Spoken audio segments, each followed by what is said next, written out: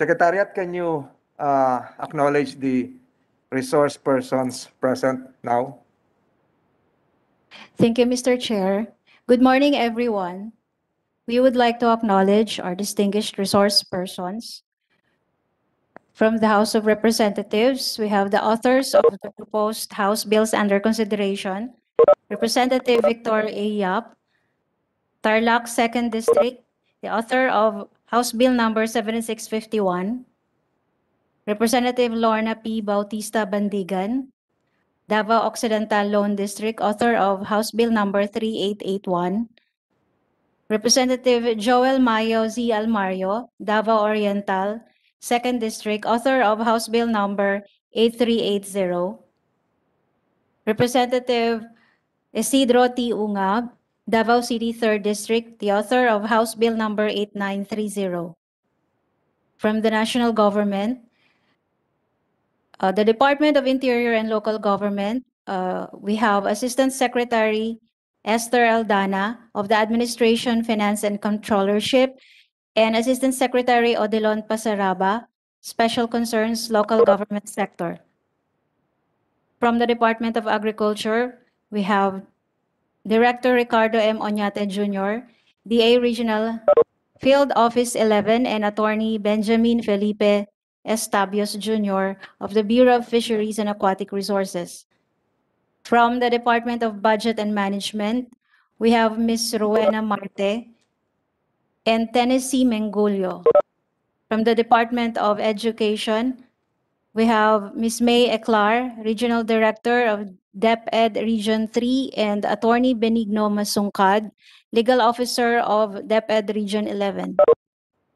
From the Department of Finance, Ms. Tanya Teves Real, Corporate Affairs Group.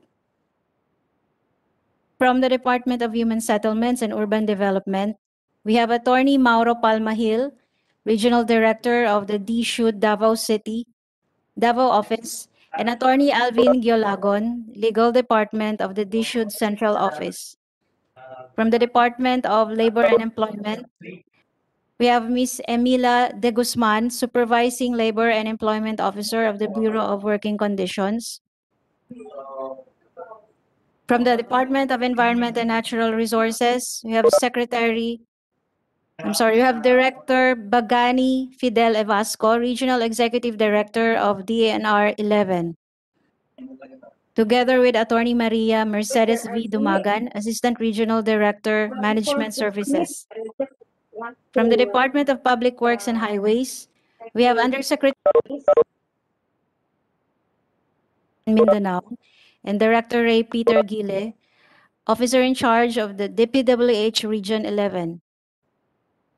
From the Department of Social Welfare and Development, we have Undersecretary Lucinda C. Ilagan, Legislative Liaison Affairs, and Ms. Christine Padilla Antolin, Officer in charge of the and Assistant Secretary for Luzon Affairs Special Concerns Group. From the Department of Trade and Industry, we have Ms. Marilu Laguting, Division Chief, DTI Region 11. From the Department of Tourism, Ms. Tanya Rabat-Tan, Regional Director, DOT Region 11, and Ms. Judy Colajo, together with Attorney Viveka Lopez. From the Department of Transportation, we have Ms. Edna Clemente and Mr. J. Real Condesa, Senior Transportation Development Officers. From the Commission on Higher Education, we have Attorney Frederick Michael Farolan of the Legal and Legislative Service. From the Bureau of Internal Revenue, we have Mr. Ron Michael Uy, Law and Legislative Division. From the National Economic and Development Authority, we have Ms. Maria Zenaida G. Go, Chief Economic Development Specialist of the Regional Development Assistance Division. From the Philippine Statistics Authority, we have Mr. Raul Ludovice, Supervising Statistical Specialist. From the Philippine National Police, we have Police Brigadier General Fillmore B. Escobar, Regional Director, Police Regional Office 11. From the Local Government Unit of Davao, Attending as observers, we have Mayor Michelle Rabat of the City of Mati and Mayor Virginia Perandos of the Municipality of Carmen.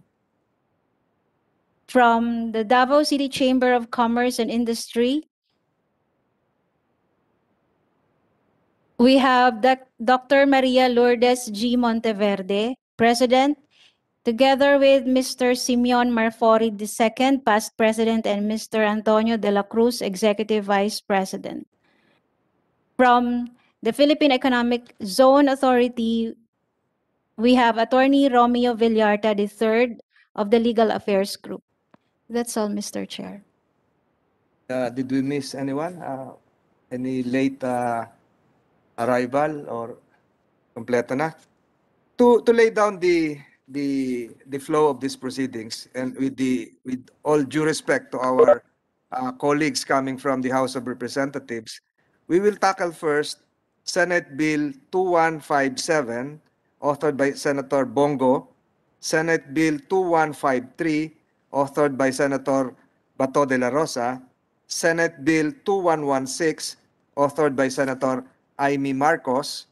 Thereafter, and if my prediction would be correct, it would be probably at around 11:20 when we can commence. This committee would commence with House Bill 7651, authored by Congressman Victoria, House Bill 3881, authored by Representative Lorna Bautista Bandigan, and House Bill 8380, authored by Congressman Joel Almario. So with all due respect to our colleagues from the House, you can leave the meeting at this moment because your bills will be tackled at around 11:20 thereabouts, Your Honors.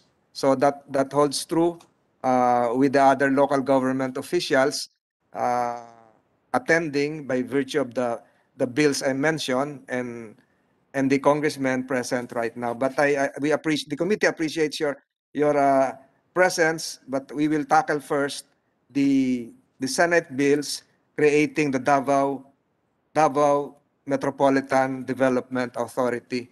Is Mayor Inday Sara around, Secretariat, but represented? I understand there is a storm in the Davao area right now, and they have problems with connectivity. So, having laid down the rules, we can expect that the members of Congress can just log in and out when their bills would be tackled. So we start with Senate Bill 2157, 2153, and 2116. May we ask first the lady senator from Ilocos Norte, thereafter Senator Bato de la Rosa, to give their opening statements as authors. Senator Amy Marcos, you're recognized. Thank you very much, Chairman Tolentino.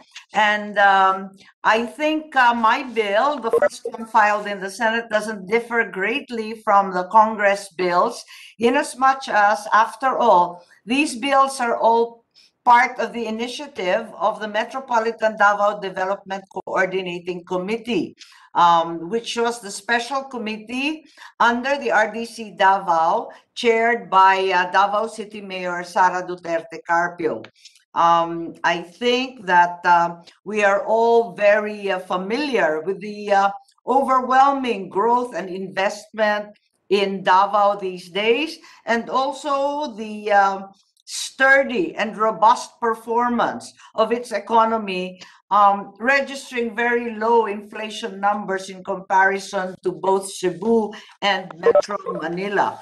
Furthermore, I would like to state for the record that, in fact, the confluence of all these cities is reminiscent of my grandfather's old governor generalship in the ancient Davao and Cotabato region. So may konting sentimental journey para sa akin to, because we used to visit constantly in the areas of Panabo, Tagum, Samal, Davao del Norte, Digos in Davao Sur, the highly urbanized city of Davao, of course, and the municipalities of Carmen, Davao del Norte, and Santa Cruz in Davao del Sur.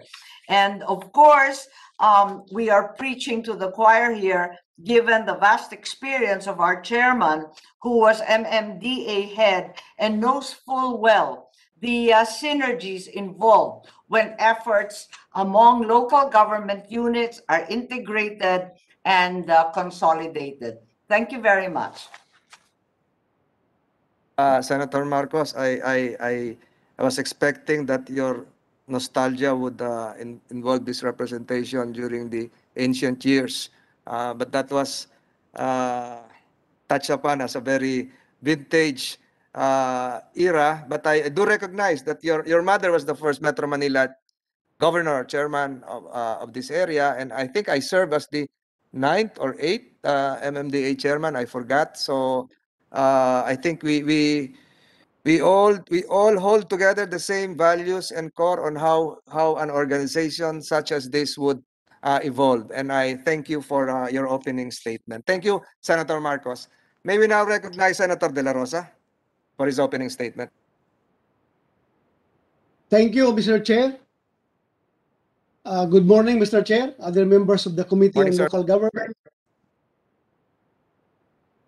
Marinig mo ako, Mr. Chair? Yes, Can you sir. hear Please me? proceed, sir. Please proceed. Go ahead, sir. Thank you. Again, good morning, Mr. Chair, other members of the Committee on Local Government, especially Senator Amy Marcos, resource persons, and guests. In 2020, the Philippine Statistics Authority ranked the entire Davao region as 5th highest per capita gross regional domestic product and gross regional domestic expenditure.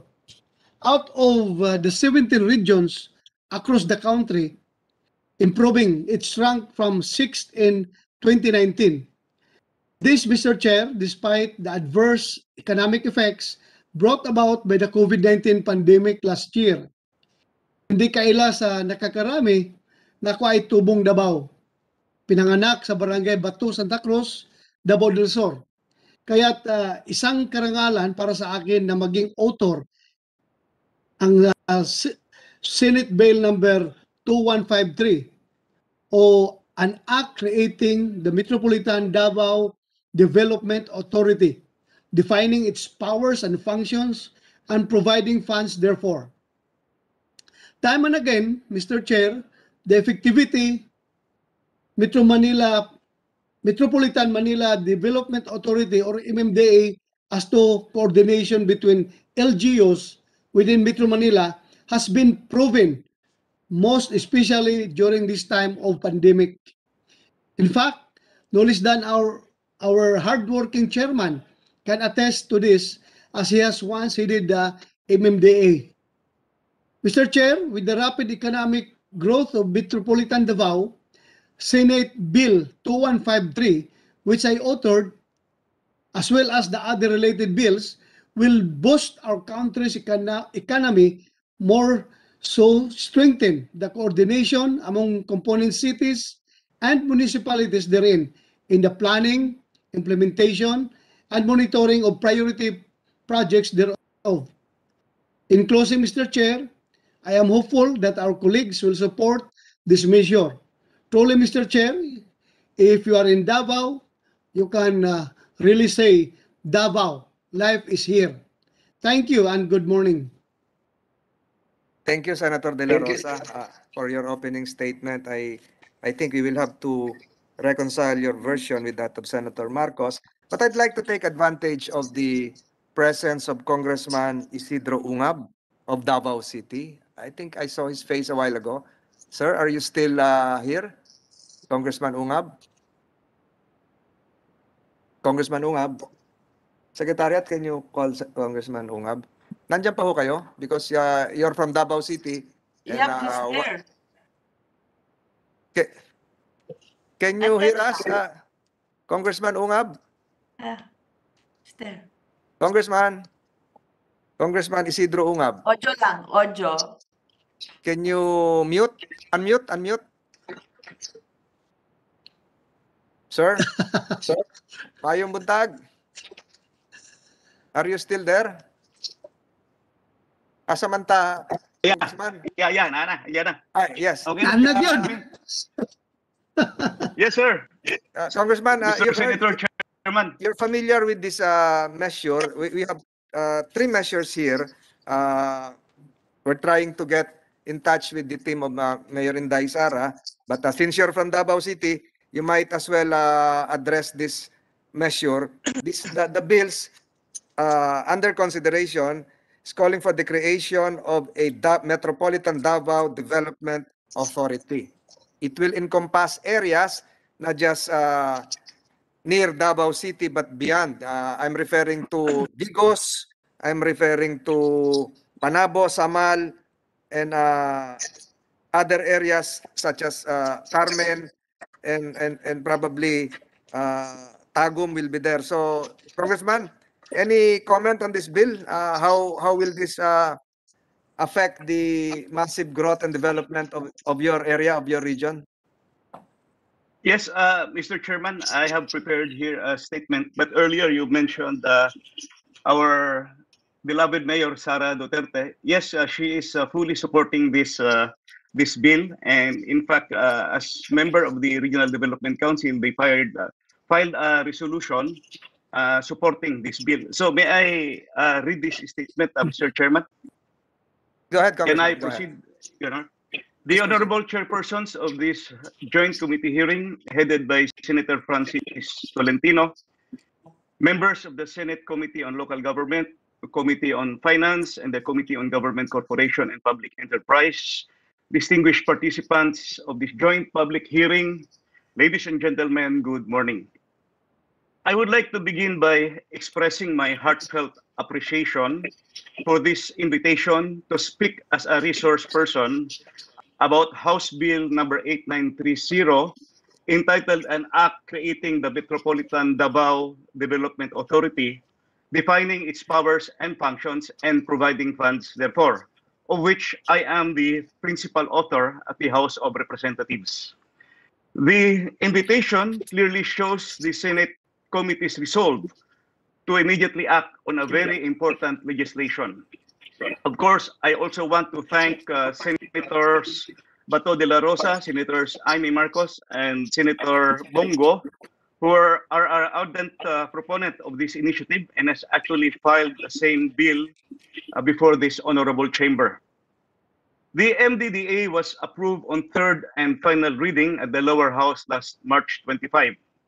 Apart from being a representative of Davao City's third legislative district, I am pushing for the creation of MDDA in order to deal with the fast growth and urbanization of the Davao region.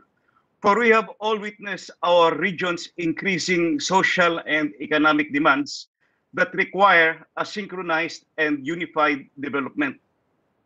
Under this MDDA, the MDDA shall have jurisdiction over Davao City, the cities of Panabo, Tagum, and the island garden city of Samal or Igacos in Davao del Norte, Digos in Davao del Sur, Mati in Davao Oriental, and the municipalities of Santa Cruz in Davao del Sur, Carmen in Davao del Norte, Maco in Davao de Oro, and Malita in Davao Occidental.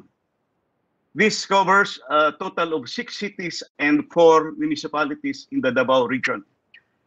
The bill is guided by the Philippine Development Plan, particularly the PDP 2017 to 2022, which incorporates a national spatial strategy that sets the direction of the physical development of the country. The National Spatial Strategy, or NSS, seeks to decongest the National Capital Region and direct growth to the key centers throughout the country, where the benefit of agglomeration can have greater potentials of being realized sooner. It is being underscored that Metropolitan Davao is one of the metropolitan centers mentioned in the Philippine Development Plan, or PDP, to be considered as a major international gateway and will serve as Mindanao's premier commercial hub and Center for Education and Health Services. It is explicit in the PDP that the institutionalization of the Metropolitan Davao Development Authority will strengthen coordination among the component cities and municipalities in the planning, implementation, and monitoring of priority programs and projects. With the enactment of this bill, we expect a metamorphosis in Davao Region's socio-economic landscape, growth, and development. Moreover, this initiative to create MDDA is clearly mandated by Section 13, Article 10 of the 1987 Constitution, which states that local government units may group themselves, consolidate, or coordinate their efforts, services, and resources for purposes commonly beneficial to them in accordance with law. The Regional Development Council of Region 11 also gave its full support and endorsed this bill, creating the MDDA by issuing two separate resolutions, RDC Advisory Committee Resolution number 10, Series of 2019, and RDC 11 Resolution number 92, Series of 2020. Also, almost all the congressmen of Davao Region from both district and party list representatives signed as co-authors of this bill in the lower house. The services of MDDA will cover development planning, transport management, solid waste disposal management, flood control and sewerage management, urban renewal, zoning, land use planning and shelter services, health and sanitation, urban protection and pollution control, and public safety. Also provided under this measure is the creation of the MDDA's governing board and policy-making body, or a Metropolitan Davao Development Council, to be composed of the RDC Region 11 chairperson and the city mayors and municipal mayors of the 10 cities and municipalities comprising the MDDA. The council will elect a chairperson who will serve for a term of 3 years. The regional directors of the following agencies will also sit in the board or council as ex officio members, namely NEDA, Housing and Urban Development, DPWH, DILG, DOH, DICT, DOE, DOT, DOTR, LTO, and the PNP. The chairperson of the Metropolitan Davao Development Council shall be assisted by a general manager and an assistant general manager, together with a staff complement to support him in the day-to-day operations of the MDDA. To our distinguished chairman and members of this joint Senate committee hearing, may I respectfully and earnestly appeal for your support in the passage of this Metro Davao Development Authority Bill, which will boost Davao Region's socio-economic growth and sustainable development, this being the MDDA's core purpose and objective. Your approval and support will surely go a long way in helping us achieve a brighter future in the Davao region. Daghang salamat o maayong buntag sa inyong tanan. Daghang salamat, Congressman Ungab. Perhaps the other members of this committee would be asking questions. I see Senator De La Rosa raising his hand. Will this be directed to, of course, it will be directed to Congressman Ungab. May mga clarifications po dito. Mamaya po ako, Congressman, wag muna kayong umalis. Senator De La Rosa is recognized. Thank you, Mr. Chairman. Daghang salamat, Congressman Ungab. I just would like to, kung okay lang sa'yo, one question lang, clarification lang. During your deliberations nitong measure na ito, because I just adopted your approved version from the lower house at I sponsored it dito sa Senado. Pero magtanong lang sana ako, during your deliberations doon sa lower house, wala bang nagtanong bakit may mga munisipyo sa Davao Sur along the coastal area of Davao Gulf na na-lift out in the creation of this MDDA. To cite an example, kasi going north, nakikita ko, kinuber lahat. Nandoon na Panabo, after Davao City, Panabo, Tagum, kuha lahat, pati yung sa Davao de Oro, yung Mabini, hanggang doon sa Oriental.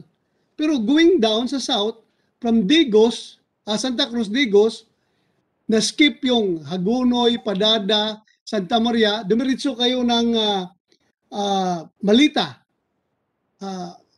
Can you explain to us the rationale behind bakit hindi isama yung ibang munisipyo? That's Thank a you, very thank you. pertinent question.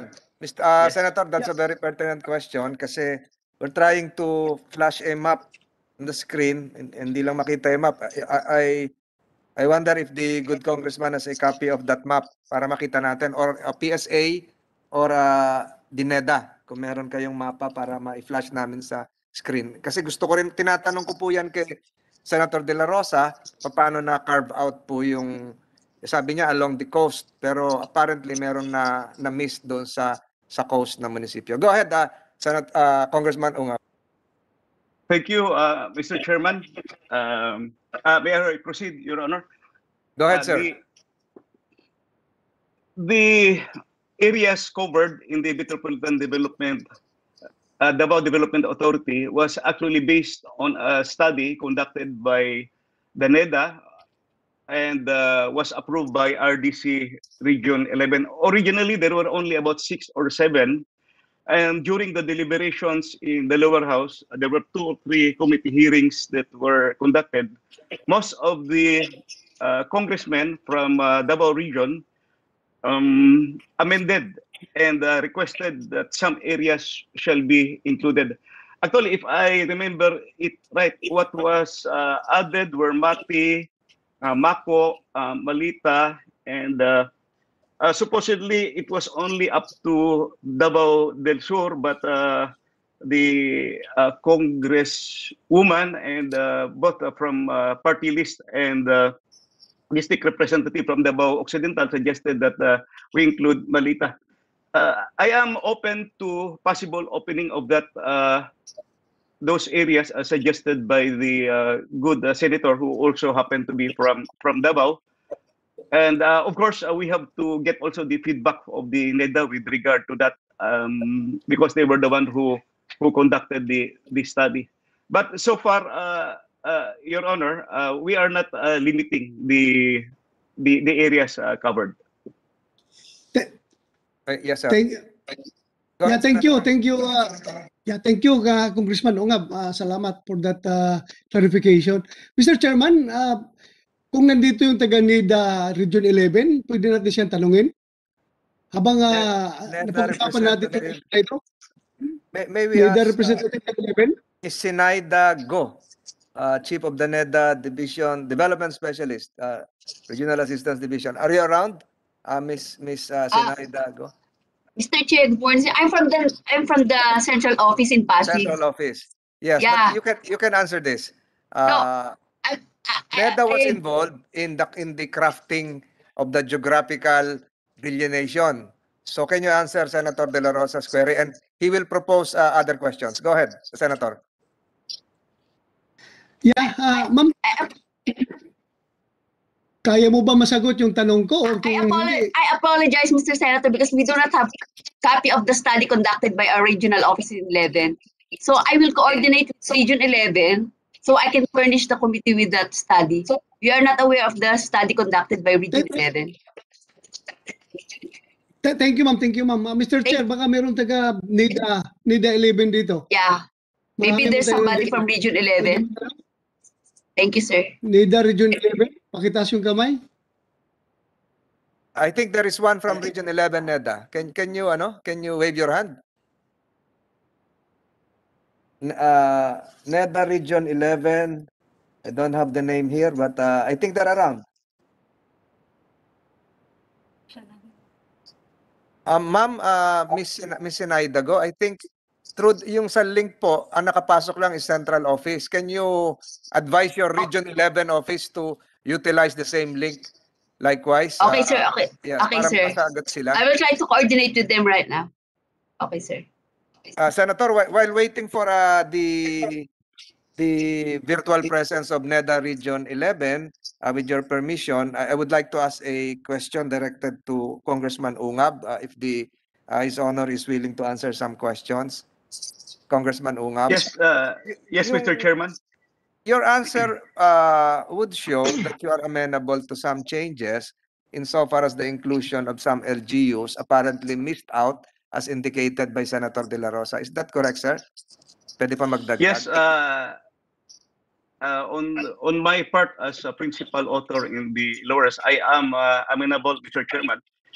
There was one instance where one congresswoman proposed almost all of the cities and municipalities in the Davao region. So I have to contradict that. I have to object on that because sabi ko, ito na Metropolitan Development Area. So coordination, planning, and everything. We are not proposing an autonomous region. So my version prevailed, but we admitted those requests na isama nila yung suggested cities and municipalities ng most of the congressmen who are present in that committee hearing, Mr. Chairman. Congressman, Senator De La Rosa, flash on the screen now is the map of the area, and apparently the red shaded area is the geographical, if I'm not mistaken, configuration of the Davao Metropolitan Development Area. Tama po ba yun? From Digos to Tagum, Carmen, Panabo, Samal is included, and Rizal. Tama po ba yun? Tama po ba yun, Congressman Ungab? Yes, Mr. Chairman, 10 cities and municipalities. So ang Mostly sinasabi, coastal. yes, And coastal Samal is areas. on the front. Yes. Yes, so siguro po ang sinasabi ni Senator De La Rosa, itong areas na katapat, yung kabila nung yung likuran nung likod ng Island Garden City of Samal, tama po ba 'yon? Itong blue line. Medyo maliit lang itong linya eh. Part na ng Compostela, Davao de Oro, and Davao Oriental. Tama po ba 'yan, Senator De La Rosa? Sa kabila ng Davao Gulf, yun ba yung gusto nyo isama? Yeah, yes, Mr. Chairman. If you are looking at the map, itong coastal areas ng Davao Gulf, ito yung ideal na development area na pinoproject ng ating MDDA. But tingnan mo kung lumabas pa doon sa Mate, which is outside of Davao Gulf already, whereas yung iba naman na nasa loob ng Davao Gulf na to be contiguous ay na-lift out. So I just would like to spread into the records of this committee that it is my earnest desire for equity and fairness. Gusto ko sana masama yung lahat ng munisipyo along the coastal area of Davao Gulf para maganda tingnan yung development ng buong Gulf. Yun lang, Mr. Chairman, sa akin. Senator De La Rosa, how many more towns are included in your proposal? Magiging V-shape na po siya. Parang inverted V-shape. Tama po ba yun? Can we flash again the map? Inalis na naman yung mapa. Can we flash the map on the screen? Siguro wag niyo muna alisin yung map while we are discussing the geography and terrain here. Sandali lang. Ito po. So, this is an inverted V-shape coastal area. Can you zoom it? Medyo mababa. So, we're now referring to the blue shaded area. Ito po yung red. Ito yung sa version ni Congressman Ungab. Yung sinasabi po ni Senator De La Rosa is the line going down when you reach the city of Tagum pababa. Tama po ba 'yon? So magiging inverted V shape yung area. Tama po, Senator De La Rosa? Tama ka, Mr. Chairman, tama ka. It will The now only, sir. if I may, Mr. Chairman, Go ahead, sir. looking at the map, talaga ang na-lift out lang dito itong going down sa South Davao Sur, itong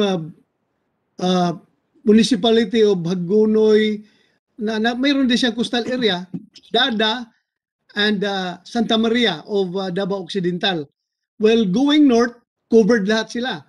From Davao Norte up to Davao de Oro, then up to Davao Oriental.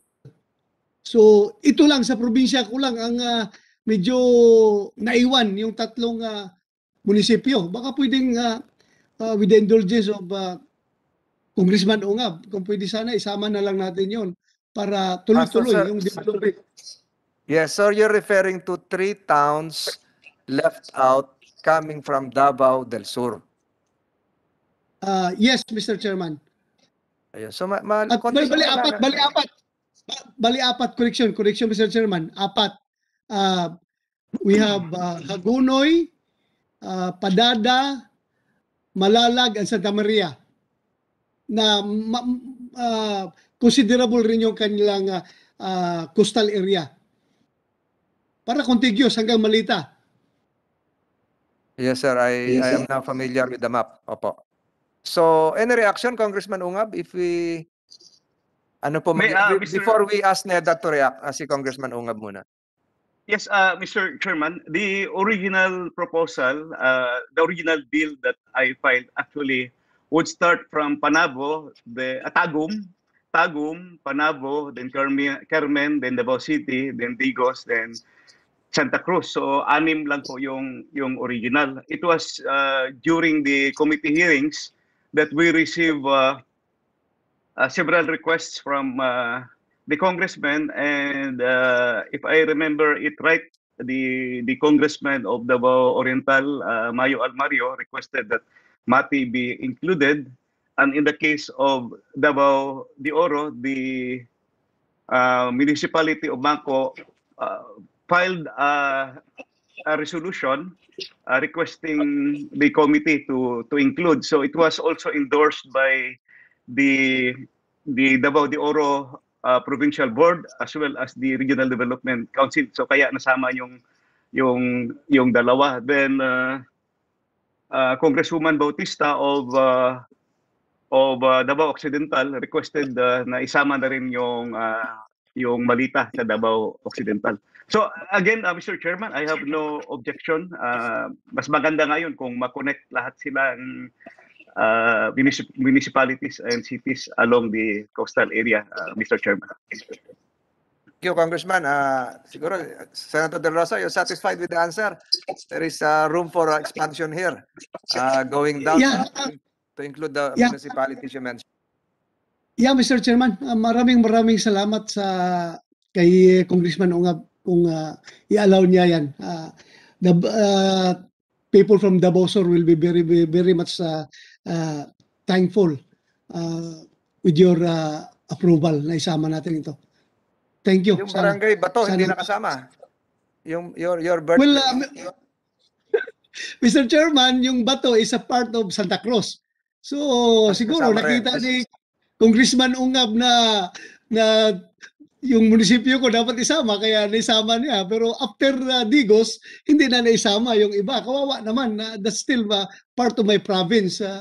Kung sana ma-spread yung sunshine dyan sa mga munisipyo na yan, dahil talagang medyo backward pa rin yung mga munisipyo na yan, kung tutuusin.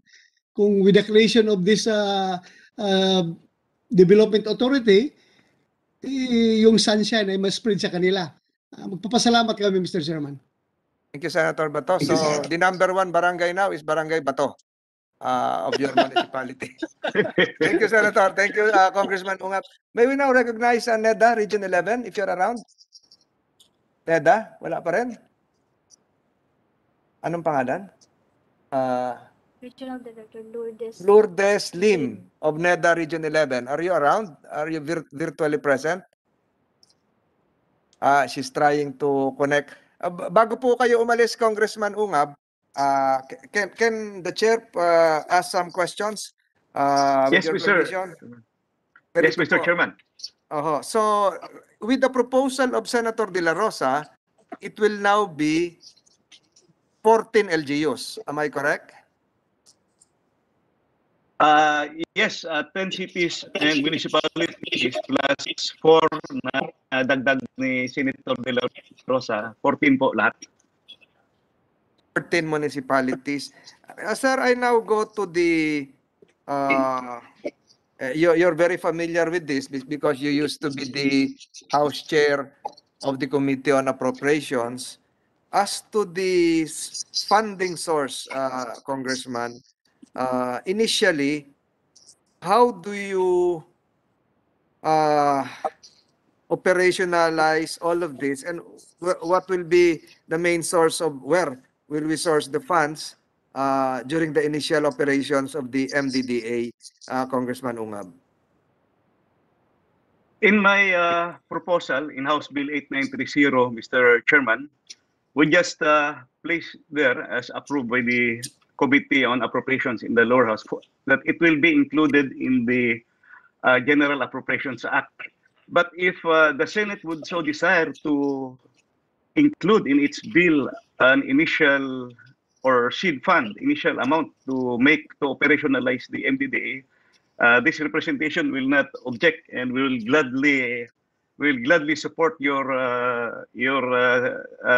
I would say an initial fund coming from the Senate or a proposal with regard to that, Mr. Chairman.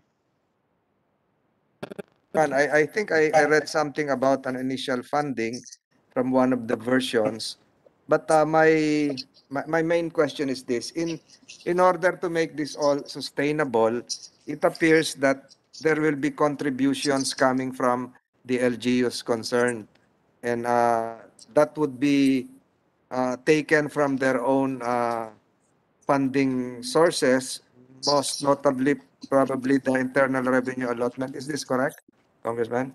Yes, Mr. Chairman. Of course, it will be agreed by the LGUs and to be approved by the council. That will be later on comprised after the approval of this bill, Mr. Chairman.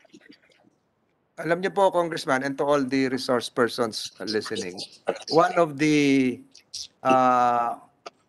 contentious provisions of the Charter of the Metropolitan Manila Development Authority, which I headed for half a decade, is the provision wherein the MMDA receives an internal revenue allotment from the national government, I think similar to a province. So with that, it was sustainable, and year after year, the MMDA was treated as a local government unit in itself, distinct from the LGUs comprising the Metropolitan Manila Development Authority. My question, Congressman, is, has this crossed your mind that perhaps the MDDA can be treated as an LGU, separate and distinct from the 14 LGUs comprising it, Congressman, so that it will receive its own share of internal revenue allotment? That would be a very good, I would say, development or amendment if ever the good chairperson of the Committee on Local Government of the Senate would propose such, Mr. Chairman.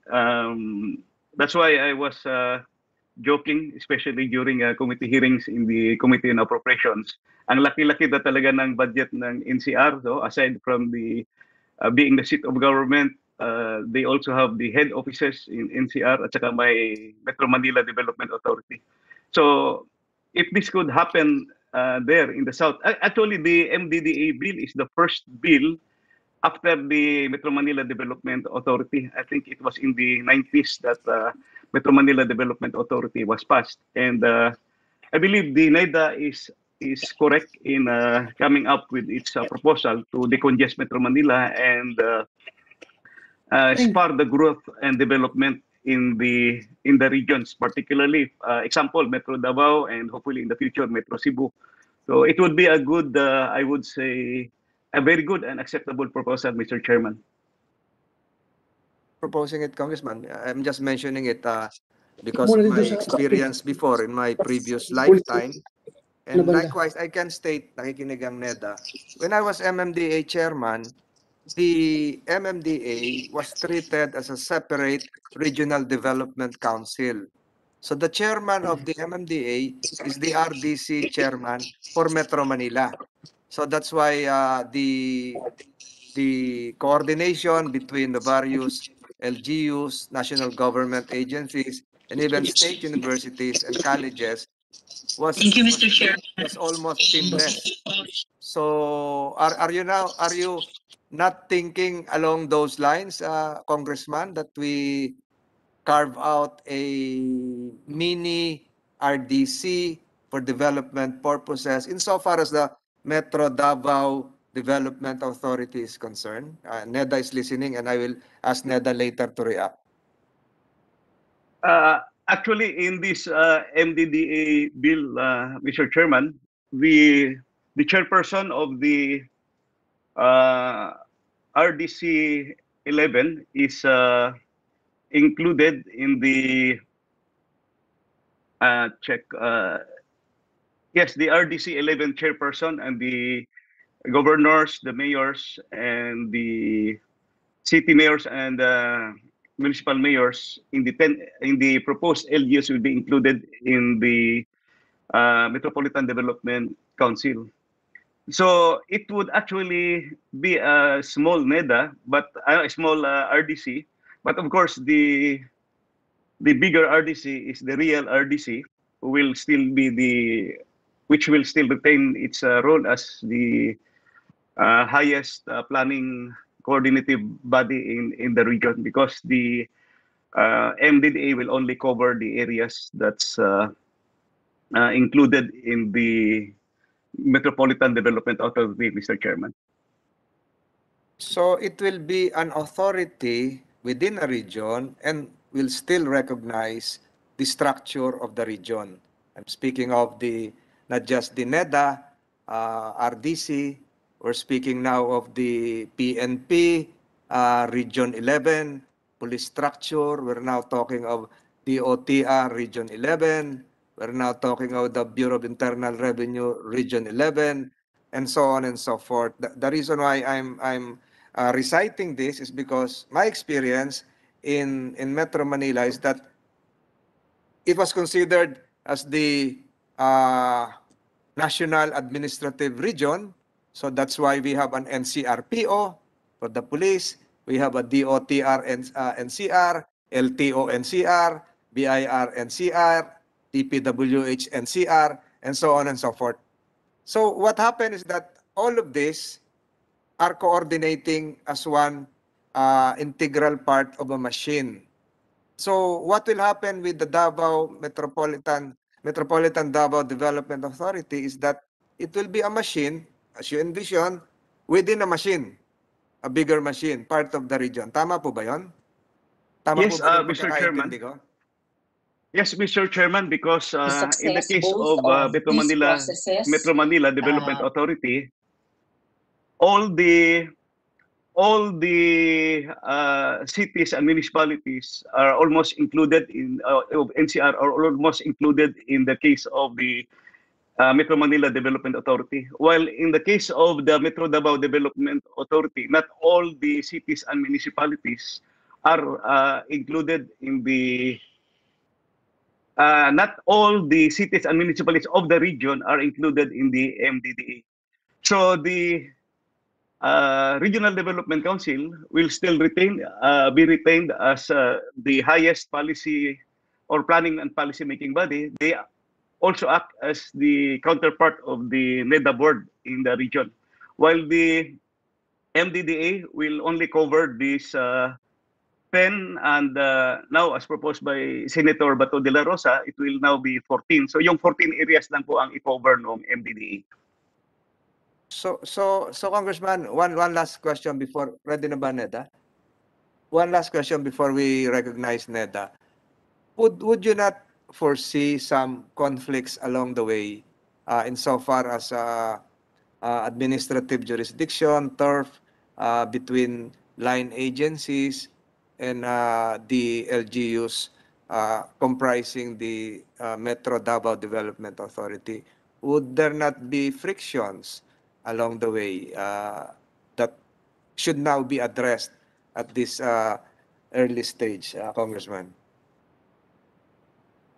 So far, Your Honor, I would see no conflict considering that this will only cover the areas covered, the LGUs covered, and RDC chair will also be there, and NEDA will also be there in the board.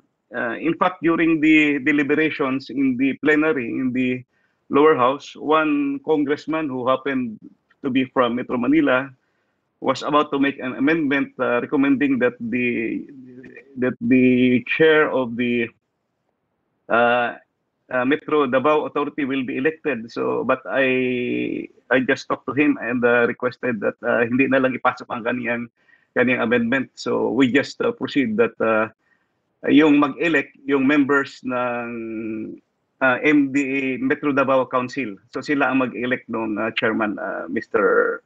Chairman. Yes, thank you, Congressman. I was supposed to ask that question because there have been calls for the election of the MMDA chairman likewise to be elected amongst the registered voters coming from the 16 cities and one municipality of Metro Manila, which I agree that the MMDA chairman should be an elected official of Metro Manila, elected by all the registered voters. So I was supposed to ask that question. Inunahan mo lang ako na kung pwedeng i-elect yung chairman ng Metro Davao Development Authority, not just by the council members, but by the registered voters of the 14 towns. But before we proceed with that political structural aspect, NEDA raw is around. We recognize NEDA. NEDA Region 11, you're recognized. Anong pangalan? Miss Lim, Lourdes Lim. NEDA Region 11. Nakakonect na ba siya? NEDA, can you wave your hand? Mukhang mahirap ang NEDA because NEDA is supposed to explain all of this, Congressman. NEDA, we're still giving you enough time to react. Kung wala, we proceed with the other. We recognize likewise the presence of the PESA here, Attorney Romeo Villarta, but we'd like to acknowledge Yes, and sir. hear the voice of the two LGUs present. You're not just here as observers, but would like to make you active participants. I recognize Mayor Michelle Rabat of the City of Mati, Davao Oriental. Mayor, we'll give you a chance. Payag ba kayo rito o do you have any concern? Mayor Rabat, you're recognized.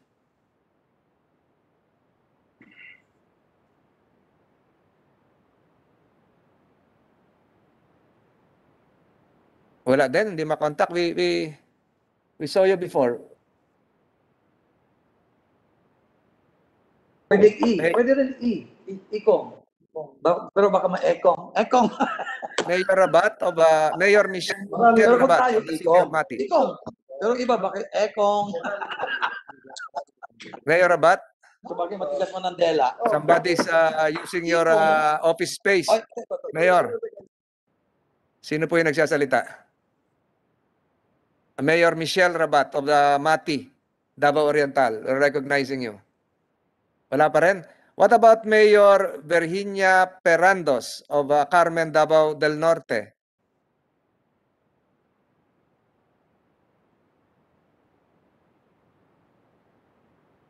It seems that we're having a hard time connecting with the LGUs. Baka minumute mo, Congressman, o nga ba? Hindi sila makasalita. Medyo hazy ang signal ng internet dito kaya may bagyong Opo. dumaan. Opo. Oo. What about NEDA? Are you now ready? NEDA Region 11? I think nakalink na kayo, NEDA. Can you unmute, NEDA Region 11? Director Lourdes Lim. We're now recognize you. Please unmute. NEDA. Wala pa rin. NEDA. Ang hirap Nahirapan tayo mag-connect. We're giving you a last chance, Neda. Otherwise, the committee will be asking a written explanation why you are lagging in and out. This should be a serious matter to be taken up. Director Lim, I will be calling Secretary Chua if you do not respond. Wala pa rin? I think So we Ardelim is, Mr. Chair, Ardelim is waving her hand. Ardelim is there. Ba't tayo magsalita? Kanina pa, sayang ang oras natin dito. Director Lim, can you unmute and say something if you're still around? She is waving her hand. Why don't Director Lim, you're critical here. We're asking a lot of questions, and all of these were directed to NEDA Region 11, specifically questions coming from Senator De La Rosa. Director Lim, for the last time, can you respond? Kayo na lang siguro po, NEDA Central Office, kayo na lang ang magsabi sa kanya just to write, submit a written explanation. She's there. She's there. Can you say something? You can remove your face mask. Wala ka naman natang kasama dyan.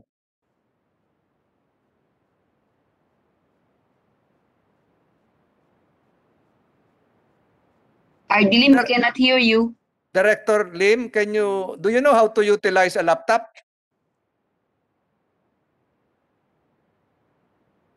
Siguro we proceed with the other resource persons. DPWH, we skip NEDA.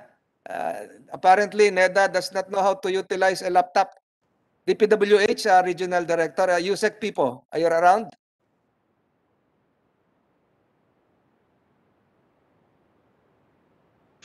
Yeah, I saw Yusek Butch. Director Lourdes. DPWH? Yes, sir. Under Secretary Secretary Region Pipo. 11, Oh, sir. there he is. Yes. Itatapat ko na lang. Hi, Butch. Can you react on how this setup will advance infrastructure development and growth of the proposed Metro Davao Development Authority? You have the floor, sir.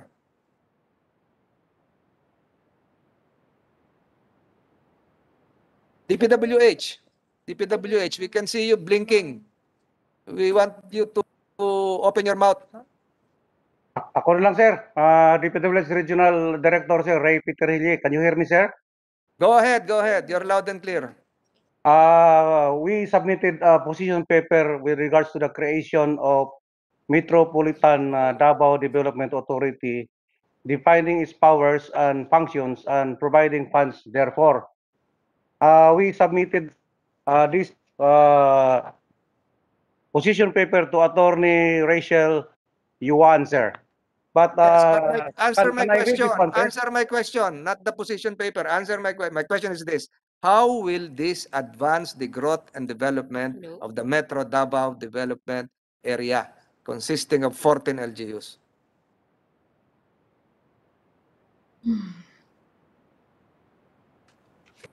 Hindi ko ma-unmute. Please unmute. Yes. Your Honor, this USEC people of DPWH. Nandiyan na si Yusek Pipo. Tatagalogin ko na nga, Yusek. Paano po itong pag naitatag itong Metro Davao Development Authority makakatulong sa pag-unlad ng 14 na LGUs? Yun lang po ang tanong ko. Kung ano-ano na sinabi nung isang kasama mo kanina. Opo, considering po yung experience natin dito sa Metro Manila, this will greatly enhance yung home planning, including po yung implementation at saka operations and maintenance of our infrastructure facilities within the area. Considering ho those experience natin sa Metro Manila, dito sa MMDA and in collaboration with DPWH, halos lahat po rito, including the traffic management and the flood control and sewerage system, including yung the Garbage. management, including traffic management during the implementation of projects. So this will greatly enhance the economic growth in the area, considering that there will be a close coordination with DPWH. Among the So Yusek, different... yung mga hindi po nakasama dito sa 14, hindi naman po kaya maiwanan? Mapag-iwanan ng 14? Honor will leave it to the ano, pero kailangan dito ma-integrate ko in the larger picture yun kung mga dahil parang Metro Manila ito. In the future, there will be massive growth in the Davao area. So, pati yung mga outskirts at tingin natin ngayon ay medyo malalayong lugar, definitely there will be also a corresponding growth in the area. Kaya medyo kailangan din ho na tignan natin na maisama rin yung mga other areas. So what you're implying is that aside from the original 14 or the 10 plus 4, there should be a room for expansion to cover Yes, other LGUs? While we are crafting this, Your Honor, I think it's better to look also in that area para makita na ho natin dito because the development should not be confined only to the LGUs as identified, but yung mga other neighboring areas. Kailangan din po na titingnan natin so that they will be fully integrated doon sa development of the area. Thank you, Yusek Pipo. I yield the floor to Senator Marcos. Perhaps she has some questions addressed to the others. Notably, I don't know why PESA is here. Hindi ko alam ba't nakasama yung PESA. Is there a plan to have an export processing zone within the area? So, Senator Marcos, you have the floor. Yes, I just wanted to inquire from USEC people, in addition to the Samal Bridge and other large infrastructure projects that we have heard of in the news, ano pa yung plano ng public works sa area na sasakupan ng Metro Davao? Magaganda ho yung mga proyekto natin dyan, ma'am. Aside from yung Samal Island Bridge connecting mainland to the Samal Island, meron din po tayo yung gagawin natin and it's financed by JICA. Itong bypass ho natin that will connect all the way from the north, Davao del Norte, papunta ho sa Davao del Sur. At ginagawa ho natin ngayon at ang magandang proyekto para ma-decongest ang Central Business District of Davao, itong Davao Coastal Bypass Road, which is medyo malaki na rin po, ma'am, ang nagawa natin. And hopefully... how many years? Multi-year yan, di ba, Butch? Yes, ma'am. Multi-year yan. Ilang taon yung plano dyan? Yung mga Davao Bypass Coastal Road, 3 taon po yung plano namin, pero natapos na ho yung mga substantial na part doon sa area na congested. Tapos yun yung Samal area, nabid na po natin yan. Yung Samal Bridge, nabid na po yan. At nasa kasalukuyang ginagawa na ho yung contract signing to be financed by the Chinese government. At saka yun din pong kasi design and build po yan. Kaya't mag-uumpisa na yung design phase niya this August. Yun pong yung sa bypass po, natapos na rin po yung but this is financed by JICA. Nasa kanila na rin po yung mga results of the bidding, procurement for their concurrence at saka para magkaroon din ng yung loan agreement po. Thank you very much, USEC people. And Mr. Chair, as you know well, the Samal Island Bridge as well as the bypass coastal road will not only benefit the 14 LGUs that are mentioned in this bill, but also those all along the way. Is there anyone who can update us, Mr. Chair, about the troubled Sasa Port? Baka alam ni na Congressman Ungab. Ano na ba ang latest dyan? Actually, Madam Senator, it is not in my district, Mr. Chairman. Sa port is not in my district. It's in the second district. Perhaps the OTR, Senator Marcos can answer. The Ah, OTR, nandito ba? Okay. yes, the OTR is represented by Edna Clemente. Are you around? The OTR? Department of Transportation? Good morning, Mr. Chair. Good morning, everyone. Yes, can you answer the I question of Senator apologize. Marcos? Good morning, Senator Marcos. I apologize po because I come from the Road Transport Planning Division and the work is under the responsibilities of Maritime Transport Service. That's right. That's right. At baka PPA pa nga, ano? Opo. Yes, kung So- maaari na lang, Mr. Chair, if the committee could request an update on the SASA port development, which has had such a troubled history. We need to get it going also to push the objectives of the Metro Davao Regional Development Authority. Thank you.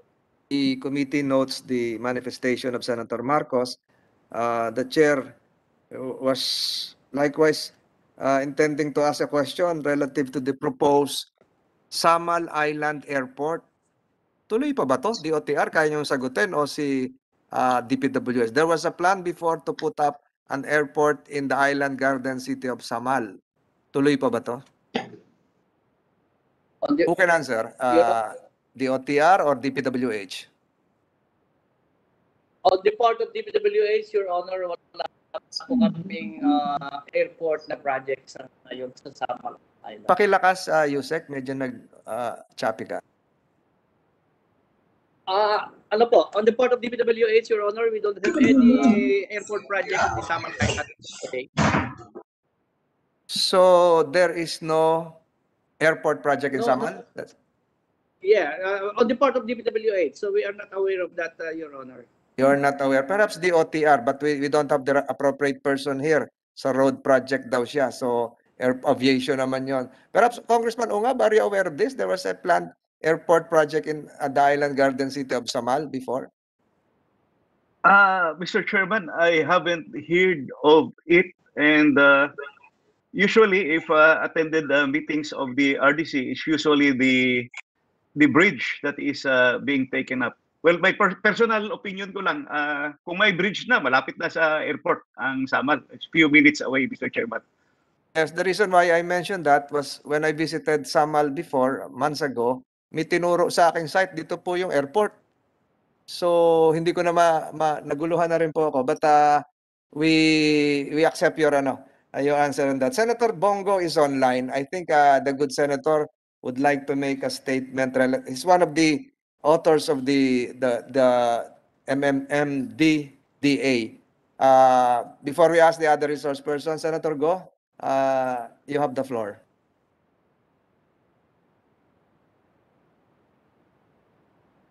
Senator Bongo, you're recognized. Hello? Hello? Yes, we hear you, Senator. But we cannot see your face, Senator.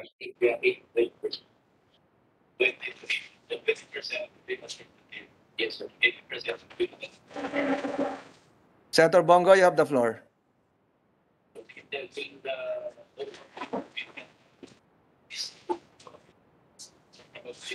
Hello? Yes, we can hear you, Senator Go. We can hear you, sir. Senator Bongo. No problem. Kasi may pasahero ako eh. Alam mo, may pasahero. Dapat alam ko lang.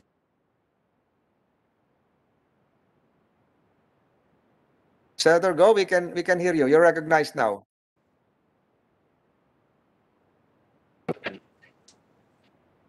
Wala. Sige.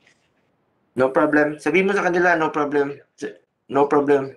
Oh, very much, sabihin mo, very much welcome silang. Senator Go, your statement, please.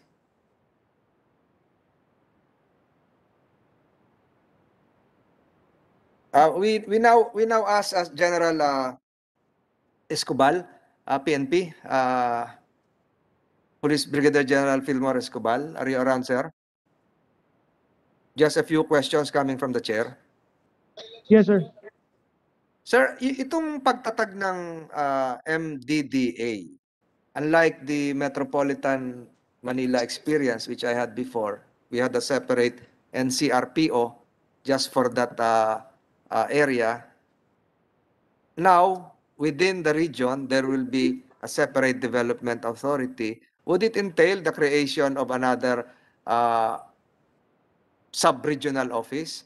Similar to the structure we had before. During my younger days, there was this sub-regional office for a sub-regional office for Region 4B. Tama po ba, di ba? Dating gano'n, nakabukod yun sa 4A sub-regional, bago siya naging separate 4B. Tama po ba yun? So, mangangailangan ba ho ito ng pagtatayo ng isang Metro Davao Development Authority sub-regional office ng Philippine National Police? General Escobar. Yes, sir. Actually, sir, that's the intention also, sir, and that will entail the creation of a police district within PRO 11. So, may I read my statement, sir? Go ahead, General Escobar.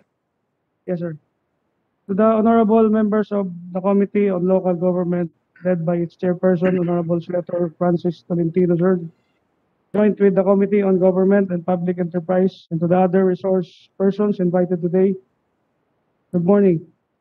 On behalf of the Philippine National Police, led by its Chief Police General Guillermo Lorenzo T. Eliazar, and the entire Police Regional Office 11, I would like to express its sincerest gratitude for considering the participation of our organization in the deliberation of Senate Bill number 2157, an act creating the Metropolitan Davao Development Authority, defining its powers and functions, and providing funds, therefore, authored by Senator Christopher Bongo. Senate Bill number 2153, an act creating the Metropolitan Davao Development Authority, defining its powers and functions, and providing funds, therefore, by Senator Ronald Bato de la Rosa. And Senate Bill number 2116, an act creating the Metropolitan Davao Regional Development Authority, defining its powers and functions, and providing funds, therefore, by Senator Amy R. Marcos. Senate Bill numbers 2157, 2153, and 2116 articulates the creation of the Metropolitan Davao Development Authority, defining its powers and functions. The Philippine National Police, particularly the Police Regional Office 11, welcomes this development and fully supports the enactment of these bills. For the information of this honorable committee, during the regular RDC 11 meeting in 2019, Davao City Mayor Sara Duterte Carpio espoused the creation of Metropolitan Davao Development Authority. This was transcribed and approved by NEDA 11 through Resolution number 143, series of 2019. The proposed creation of MDDA entails the activation of a police force to cater to its public safety and security and traffic management concerns within MDDA coverage. In response to this, PRO 11 has already activated a unit, Metropolitan Davao Police Task Force. This is an interim unit that caters and supports in the attainment of MDDA's developmental goals and likewise consistent with the PNP's mission and mandate pursuant to Republic Act 6975 as amended by RA 8551. Hence, PRO 11 is looking forward to the enactment of these bills. This would pave the way for the establishment of the Metropolitan Davao Police Office, which is equivalent to police district, responsible for the implementing of programs, policies, and procedures to achieve public safety, for which the PNP under Section 2 of RA 8551 is responsible for the maintenance of peace and order and public safety. We therefore request Senators Christopher Lawrence Bongo, Senator Ronald Bato de la Rosa, and Senator Amy R. Marcos, the authors of Senate Bill 2157, 2153, and 2116, respectively, to consider the inclusion of the provision establishing the Metropolitan Davao Police Office or District. The purpose of the creation of the Metropolitan Davao Police Office is to focus in the attainment of a peaceful Metropolitan Davao in preparation for economic development and response to the emerging concerns on peace and security, transport and traffic management. It shall have the following function: assume operational control over the city and municipal stations under the territorial jurisdiction of Metropolitan Davao Development Authority, integrate law enforcement and internal security operations, communications, disaster risk reduction and management, and police operation capabilities under the Metropolitan Davao Development Authority, develop public safety and security master plan, ensure the accomplishment of PNP mission and mandate within the areas covered by the MMDA, and to liaise with the local government units, NAPOLCOM, and other agencies and involved PNP units on the plans and programs of the Metropolitan Davao Police Force, and perform other tasks as directed by authorities. The creation of Metropolitan Davao Police Office will not entail enormous budget since the commander and personnel will come from the Philippine National Police. Further, the provisions pertaining to ordinances with penal sanctions under Section 9 of Senate Bill 2157 and 2153 requires enforcement by a police force. Thus, the inclusion of provision of the establishment of Metropolitan Davao Police Office is justified. Also, the topography of Metropolitan Davao allows criminal elements and terrorists to take advantage by moving to and from different local government territory after committing a crime to avoid detection, arrest, and prosecution. Relatedly, the regional agglomeration strategy, which these bills put emphasis, would be an advantage to the Philippine National Police in enforcing its mandate in cities under the jurisdiction of the Metropolitan Davao Development Authority. Thank you very much, and mabuhay po kayo. Thank you, General Escobar. Yes, Thank you, General sir. Escobar. Thank you. Before we recognize Senator Go for his opening statement, ang tanong ko po dito, will the Metro Davao Police Office be under the PPO or will it be a separate district? Definitely it will be under PRO 11. So paano po yung magiging setup nito? Kasi this is not part of the bill of Congressman Ungab and all the other bills being considered right now by this committee. So paano po siya? Do we have a template for this? Kung saan na nagawa ito? General Escobar. If we will follow, sir, the structure of NCRPO, the NCRPO has several police districts. So what will happen, sir, the Metropolitan Davao Police Office or district will be under the PRO 11, still under the PRO 11 as a district. So as of now, PRO 11 has 6 provincial police office. So with the creation of the MDDA, sir, magkakaroon po ng isang district to cater to the public safety concerns of the Metropolitan Davao Development Authority. Thank you po, sir. I understand. So it will now appear like your Eastern Police District, Southern Police District in Metro Manila. Tama po. Yes, sir. I understand it now. So, Senator Go, are you ready for your statement, sir? Senator Go is recognized. Good day, Mr. Chair and fellow colleagues. I laud the Chair for hearing this measure, which is very much close to home. I filed Senate Bill number 2157, creating the Metropolitan Davao Development Authority, MDDA. Para na rin po tayong magkakaroon ng MMDA. This will address the growing needs of Davao and its other nearby cities through the services which will be provided by the MDDA, such as development planning, transport management, solid waste disposal and management, urban zoning, land use planning, shelter services, health and sanitation, as well as public safety. Ako po ay taga Davao din po mismo at alam ko po paano po umunlad ang ating rehiyon na napakabilis dahil sa mabilis na paglago ng ekonomiya ng Davao City, Island Garden of City of Samal.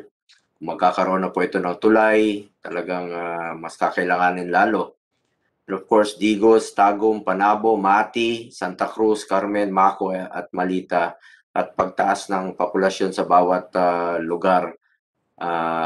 Panahon na po na upang magkaroon doon ng isang sentralisadong ahensya na siyang magbibigay ng isang direksyon at magsisilbing gabay sa Davao City at karatig na LGUs nito. Mayroon po kasing mga proyekto at pasilidad na hindi po kakayanin ng individual na LGU na bayaran dahil sa mahal na mga ito, tulad ng waste disposal management, flood control and sewage management, pollution control, shelter services and sanitation services.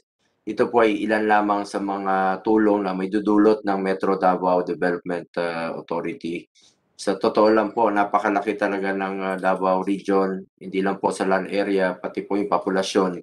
At napakadami na hong pumupunta sa Davao, kahit na hindi talaga sila presidente ng Davao, hindi mo masusukat doon yung populasyon dahil kahit sabihin mo 1,000,000 lang sa Davao City, napakadami pong nasa kapit probinsya na po na nakatira ngayon dyan sa Davao. I think it's almost half, dodoblehin po yung population ng Davao. Bukod pa po sa aking mga binanggit, magiging tulay din po ang MDDA para makapagbuklod ang publiko at pribadong sektor. Dahil isa sa mga mandato nito ay ang pakikipagtulungan sa mga pribadong organisasyon at sa mga businesses na nag-ooperate sa Metropolitan Davao. Ang rehiyon ng Davao ay isa din sa pinakamaunlad na rehiyon sa Mindanao at nagsisilbing gateway sa buong Mindanao sa larangan ng turismo, transportasyon, edukasyon, kalakalan at iba pa. Kung mas mapapabuti pa ang rehiyong ito, magdudulot ito ng malaking epekto po sa karatig na rehiyon sa Mindanao. Malaking tulong po talaga ito. Sa pamamagitan ng MDDA, may pagpapatuloy po natin ang pangakong binitawan ng mahal na Pangulong Rodrigo Duterte at ng inyong lingkod na mabigyan ng maginhawa at komportableng buhay ang bawat Pilipino. Maraming salamat po sa lahat ng mga resource persons na nandito sa inyong suporta dito sa MDDA. Salamat also to our Chairman, Senator Tolentino, at alam kong dati siyang MMDA at malapit na rin po sa kanya yung mga taga Davao region. Salamat, Mr. Chair.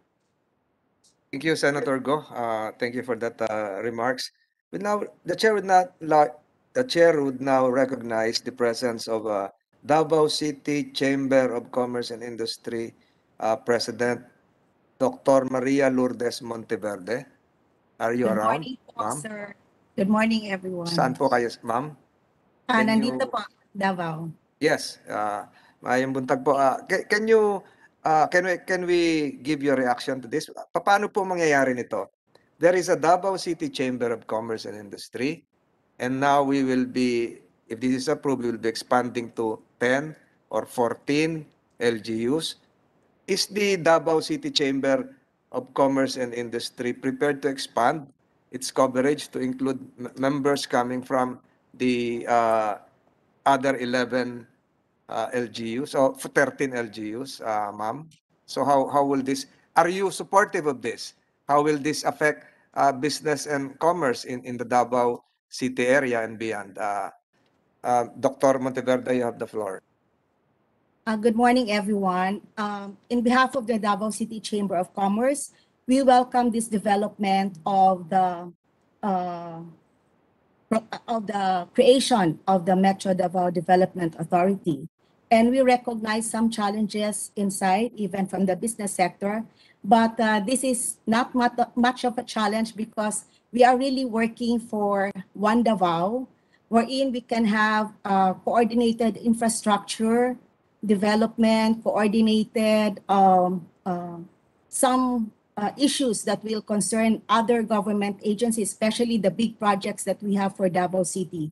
So in behalf of the Davao City Chamber, may I be allowed to read our letter that is addressed to your office, Senator, for this morning? And ma'am, is it a long love letter or is it a short letter? Ano lang naman po ito, very, very short lang po. Go ahead, ma'am. Hindi naman po letter, sir. Sandali lang, sir. I'm just getting the key information for a while.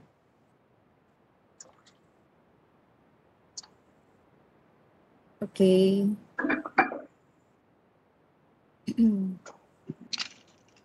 Dear Honorable Senator Tolentino, this is a love letter pala, sir. Greetings from Davao City Chamber of Commerce. The Davao City Chamber of Commerce and Industry, as the voice of the business community of Davao, is one with the other business groups and stakeholders for the whole Davao and even in Mindanao in supporting the objectives of Metro Davao Development Authority, recognizing its tremendous impact that it will bring in the economic recovery and growth in the region. We concur with the Honorable Mayor Sara Duterte when she explained that once MDDA is created, it will make everyone move as one in terms of drafting plans for waste disposal, traffic, infrastructure, security, and disaster resiliency, amongst others. Davao Chamber espouses the business resilience in the region, and MDDA will centralize and oversee the development efforts and initiatives of the cities and towns it covers. It will address the demands of the burgeoning businesses and increase industrial and institutional activities. With this, we commend the Senate Committee on Local Government in conducting this public hearing on creating the Metro Davao Development Authority. We are one with you in the creation of this MDDA. Thank you and good morning, sir. Thank you, Dr. Malu Monteverde. The chair now is apparently aware of a previous commitment I gave to several members of the lower house, Congressman Victor Yap, Lorna Bautista, and Congressman Mayo Almario, that their bills will be taken up at 11:30. Apparently, I failed in that commitment because it's now 27.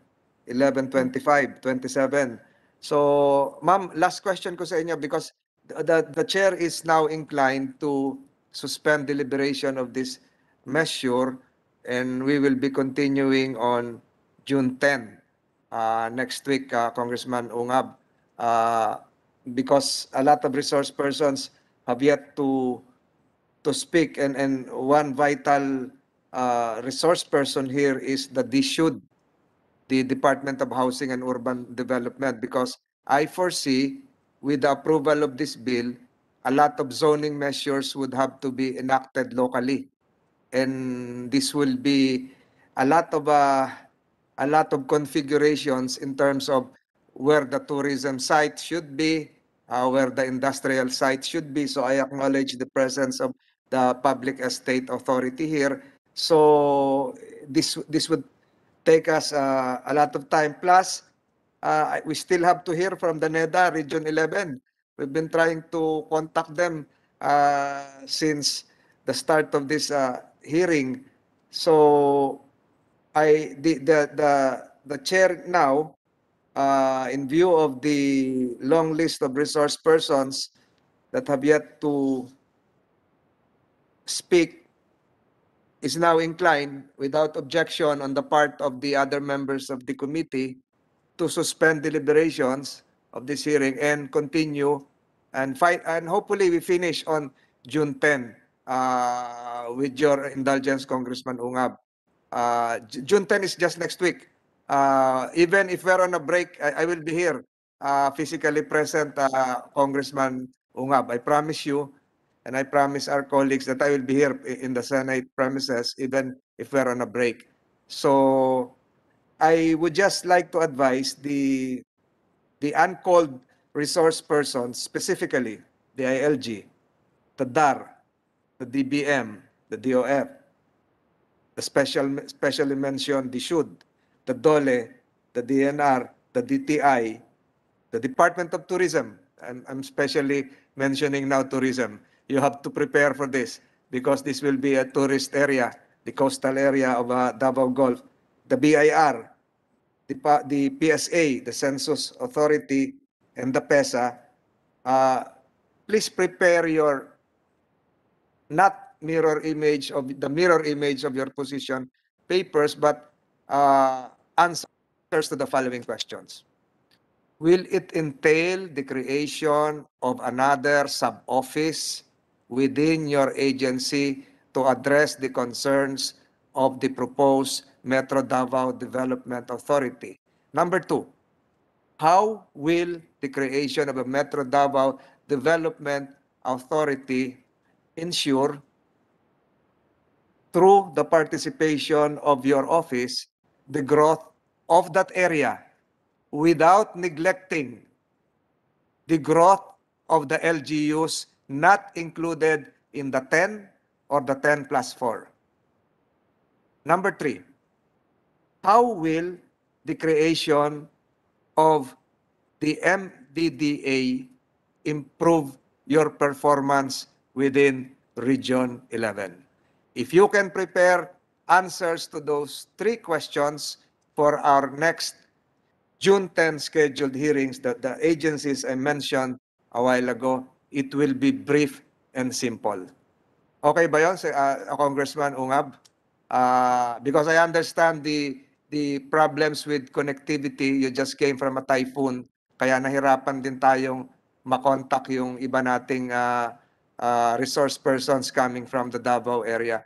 Without objections on the part of my colleagues, this committee hearing is suspended and we will commence on June 10, 2021 at 10 a.m. So ordered. Thank you. All the other resource persons are now excused. For the next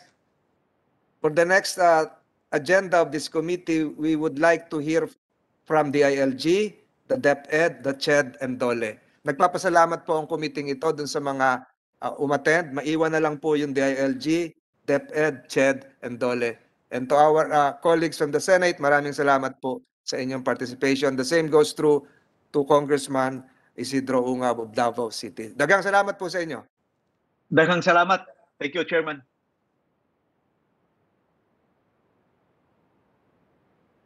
May we now proceed? This committee will now proceed with the deliberation of House Bill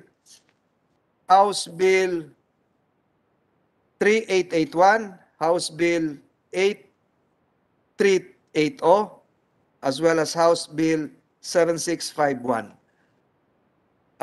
Secretariat, can you acknowledge the presence of our resource persons? Good morning, Mr. Chair. Good morning to our resource persons. We acknowledge the presence of the DILG, Department of Interior and Local Government, represented by Assistant Secretary Odilon Pasaraba of the Special Concerns, Local and Government Sector, and from the Department of Education, Ms. May Eclar, Regional Director of DepEd Region 3, and Attorney Benigno Masungkad, Legal Officer of DepEd Region 11. We also have from the Department of Labor and Employment, Ms. Emila de Guzman, Supervising Labor and Employment Officer of the Bureau of Working Conditions. And we also have from the Commission on Higher Education, Attorney Frederick Michael Farolan, Director 4 of the Legal and Legislative Service. That's all, Mr. Chair. Good morning. Is Congressman Victor Yap around? Congressman Victor Yap? Good morning. Good morning, Senator. Yes, Chairman. the committee will tackle the following bills in this order. We tackle first House Bill 7651, thereafter House Bill 3881, and then House Bill 8380.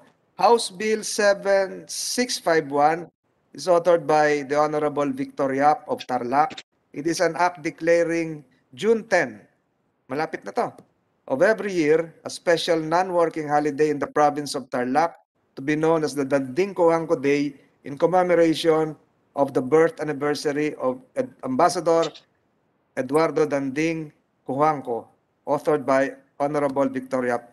Congressman Yap, you have the floor for your opening statement. Thank you, Chairman and members of the committee. It's my honor to introduce or ask for the consequent passage in the Senate. The House Bill number 7651, and that is to recognize the enormous and unparalleled contributions of the late Eduardo Danding Murphy Cojuangco Jr. or ECJ to the country, particularly in his home province of Tarlac. The late ECJ is one of the pillars of the province of Tarlac. His unparalleled contributions to the socio-economic development of the province and its people is second to none. Further, he was a true servant leader who exemplified the tradition of devotion and dedication not only in the province but also to the entire nation. Through his commendable leadership in the San Miguel Corporation, he served as chairman and CEO of San Miguel, a company dedicated to generating thousands of employment opportunities to Filipinos. To date, SMC remains to be at the helm of the country's development through its numerous infrastructure projects.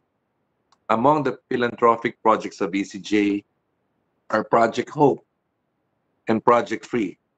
Project Hope provides free training and job opportunities to out-of-school youths, while Project Free gives scholarship to teachers who are taking their master's and doctorate degrees through the ECF.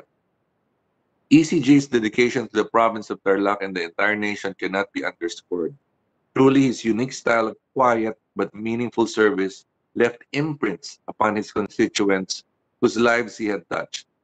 In recognition of the immense contribution of ECJ to the country and as an expression of gratitude for his genuine love for the province of Tarlac, I am urging the committee to consider this bill's immediate approval, and that is declaring June 10 of every year as special non-working holiday in the province of Tarlac, and to be known as Danding Cojuangco Day in commemoration of the late ECJ, birth anniversary of ECJ. Thank you very much. Thank you, Congressman Yap. Can I clarify this? Is this the birth anniversary or the death anniversary? Yes, yes, sir. Birth anniversary. Birth anniversary.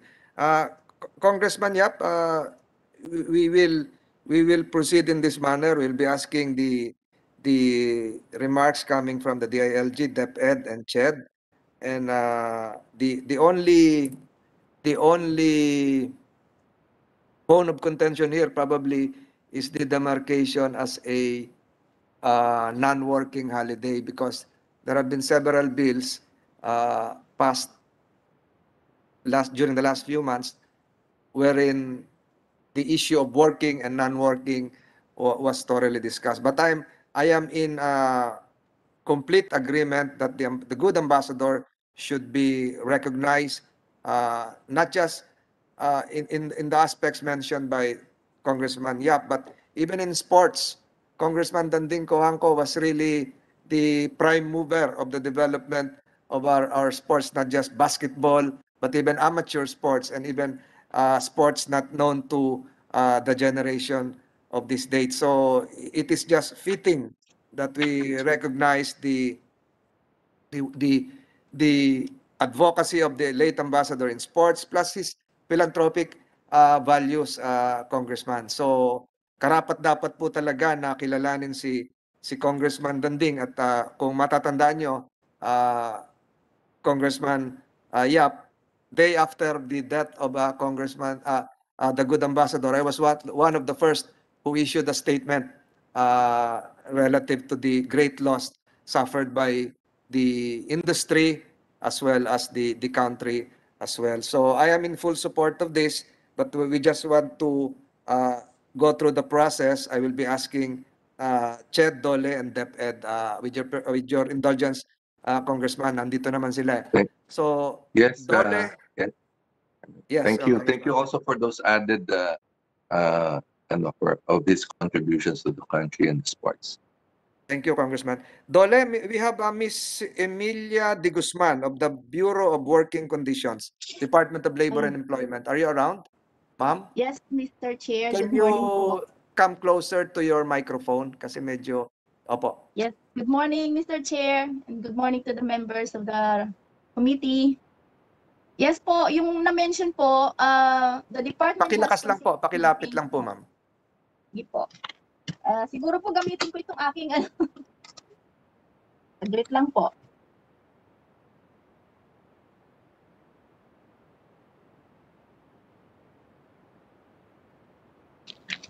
So I'm going to use my mic. Malinaw na po, sir? Loud and clear, ma'am. Loud and clear. Dinig na po. Maliwanag po. Hello? Sir? Okay na po, okay na po, okay. We can hear you, we can hear you. Hello, tama na po. Nadinig na? Okay. Go ahead, ma'am. The department has consistently maintained its reservation against any proposed measure intended to celebrate significant historical, religious, cultural, and special events, declaring such measures as special non-working holiday. Kasi po meron to yung mga negative implications, like po dun sa mga daily paid workers, kapag declared special non-working holiday, wala po silang sweldo on that day. While sa part naman po ni employer, if they required to if they require their employees to report for work, mauobliga po silang magbayad ng additional 30%. So dagdag cost po sa part ni employer ito. So we encourage na lang po na itong mga significant event pwede pong i-declare na lang as a special working holiday para ma-observe din po yung special event, and at the same time yung mga empleyado ay kung magtatrabaho sila, meron din po silang sweldo sa part ni employer, hindi naman po siya obligadong magbayad ng additional 30%. So yun pa rin po ang stand ng DOLE. Thank you, Mr. Chair. Ma'am, pwede ba magtanong ng konti? So ang issue ninyo, pag nagkaroon ng isang declaration ng special non-working holiday, karagdagang gastos ng employer? Yun po ba, ma'am? Opo, opo. So ang ibig sabihin po nito, mahihirapan yung employer, parang ganon. Medyo ganun na rin po. Ganun po ang sinasabi to, implication ito. if you look at the reason behind this, the late ambassador is one of the greatest employers of this generation and the previous generation. You're talking of San Miguel Corporation. You're talking of other businesses well established that serve as the foundation of the Philippine economy. Hindi po pwedeng pantayan yun na itulong ni Ambassador Danding Cojuangco sa ekonomiya at sa industriya ng Pilipinas. Di po ba? Tama So po. if we weigh this, and I hope Congressman Victor Yap is in concurrence, the contribution to the Philippine economy of the late Ambassador Danding Cojuangco is beyond measure than the computations that you can probably derive from the Labor Code of the Philippines and other existing laws. Immeasurable, cannot be valued. So what the good congressman probably is saying through House Bill 7651 is that we remove this from our own usual calculator method because the significance is deeply embedded in all the individual employees, the thousands of employees assisted by the good ambassador, the late ambassador, in his various entrepreneurial, industrial endeavors, banking institutions, San Miguel corporations, food and beverages. You have everything, Director. So what the good congressman is probably saying is this is a special measure that could serve as a good inspiration for other employers to follow the footsteps of the late ambassador, that one should go steps beyond to help his employees. So this is beyond the labor code, ma'am. Yun po yung siguro yung sinasabi ni Congressman Yap. Your reaction to my comments, Director. Yes, ma'am, we can hear you. Ako po. Sorry. So, Mr. Chair, yun po kasi namang declaration, wala naman pong issue dun sa mga malalaking establishments. So, kasi they can afford to pay. Dun sa mga maliliit, yung small and micro, sila po yung maaapektuhan ng mga additional 30%. sinasabi ko po, si Ambassador Danding Cojuangco represents the Filipino employer par excellence, Director. So, ibig sabihin, yung paggunita sa kanyang kaarawan ay dapat kilalanin bilang halimbawa ng isang Pilipinong naglingkod sa kanyang mga kababayan at sa kanyang mga empleyado na hindi katulad nung iba. Yes. Will that make a sense, Director? Na hindi naman siya yung, hindi sa minamaliit natin yung ibang Opo. I employer, would like pero to, malawak po yung naging contribution niya. Congressman Yap, you recognize. yeah, I would like to make an appeal to DOLE that we recognize that the special non-working holidays request from the House, marami yan.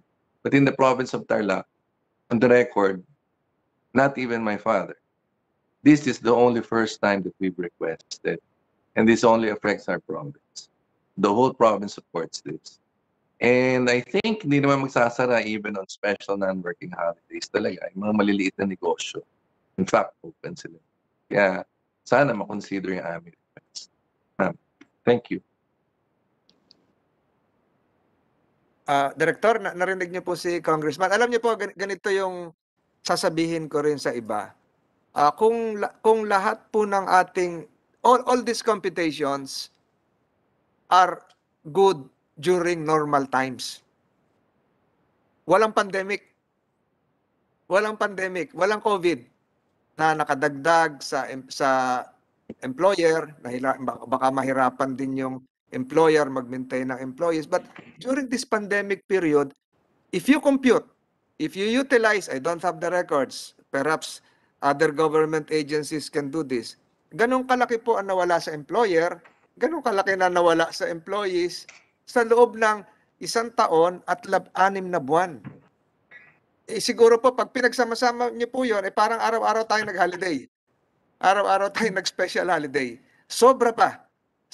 I don't have the figures, but all of your, with all due respect, all of your reasoning probably would be applicable during normal times. Pero sa pinagdaanan natin itong pandemyang ito, sobra-sobra na po yung nawala sa mga employer. Yung iba po, hindi na ho nagbukas eh. Yung iba nagsara ng lockdown. Sobra-sobra na rin yung nawala sa employees that your usual labor law regulations would probably be not applicable. And if we take into consideration the contributions given by Ambassador Danding Cojuangco, ay sobra-sobra na rin po yung naibigay niyang tulong sa mga manggagawang Pilipino at sa industriya at ekonomiya ng Pilipinas. So siguro yun po yung hiling ni Congressman Yap na ito naman po ay sa lalawigan lang ng Tarlac at sila naman po ay nagkakaisa na magkaroon ng special non-working holiday. At hindi naman po siguro, Congressman, tumututol yung mga tindahan, mga groceries at establishments sa lalawigan ng Tarlac na gunitain itong araw ng June 10 bilang Danding Cojuangco Day. Tama po ba yun, Congressman? Tama po. Tama po, Chairman. At ito naman nga po ay talagang suportado ng lahat ng munisipyo at masasabi ko lahat na rin siguro lang ng barangay ay sang-ayon na i-house ito. Kaya hindi naman careless na nilapit namin ito. This is the first time that the province of Tarlac in so many years, except na nare-recall ko time ni Ninoy Aquino. That's it. Director, any remarks? Anyway, Mr. Chair, we support the intent of the bill naman po. Basta yun lang po nabanggit ko, kung ano po yung magiging negative implication, pero kung ganun po ang mangyayari na the DOLE supports the intent of the bills po. Salamat po. Kasi po, ma'am, Thank you, Director. Thank you, Director. Can we ask Ched, if Ched is around, Commission on Higher Education? Nawala daw yung Ched. Siguro ito yung tungkol sa mga schools. How many universities will be affected, Congressman, sa Tarlac? Tarlac State University? Tarlac Agricultural University, and a couple of more big private universities there. We'll just probably ask the CHED for their position paper. Is DepEd still around? DepEd? Nandito po ba kayo? DepEd? Yes, sir. Good morning po. Can you identify yourself, ma'am? DepEd? May Eclar po, the Regional Director of Central Luzon. Your response concerning this measure. Yes, thank you, Mr. Chair, Your Honors, and to everyone who are in this public hearing. Magandang tanghali po. It is a privilege to be invited in this Senate public hearing and give a statement of support to House Bill 7651 on behalf of DepEd, particularly po the Schools Division of Tarlac Province and the Schools Division of Tarlac City. If I may be allowed, sir, to read our statement of support, very briefly lang po. Mr. Chair, Your Honor, through the Eduardo Cojuangco Foundation, the late Ambassador Eduardo Danding Cojuangco's benevolence was felt by the teachers, learners, and youth in the province of Tarlac with his scholarship programs which help build the Tarlaceño youth's aspiration to prosper in life. He believed that the teacher's professional competence will gear towards excellence in education in the province. Thus, he sponsored Project Free, o yung tinatawag na flagship to reach education excellence, in partnership with the Tarlac State University and LaSalle University in Bacolod. The Project Free has opened the doors to more than 2,000 teachers in SDO Tarlac Province and SDO Tarlac City to finish their Master of or Doctor in Education courses and improve in their teaching and school management skills. The late Ambassador Eduardo Cojuangco saw his young self in the Tarlaceño OSYs and said that if they will just be given the opportunity, they will also be able to contribute in the progress of the province. Thus, the Project Hope, or Honing Opportunities for Productivity and Employment, rose. The Project Hope literally gave hope to the out-of-school youth in the province. The project graduated 1,500 OSYs in the field of technical and vocational courses and gained employment, which ultimately improved their lives. Likewise, his scholarship program, which benefited thousands of underprivileged but deserving Tarlaceño high school graduates, was instrumental for the scholars to finish the course and get a decent job.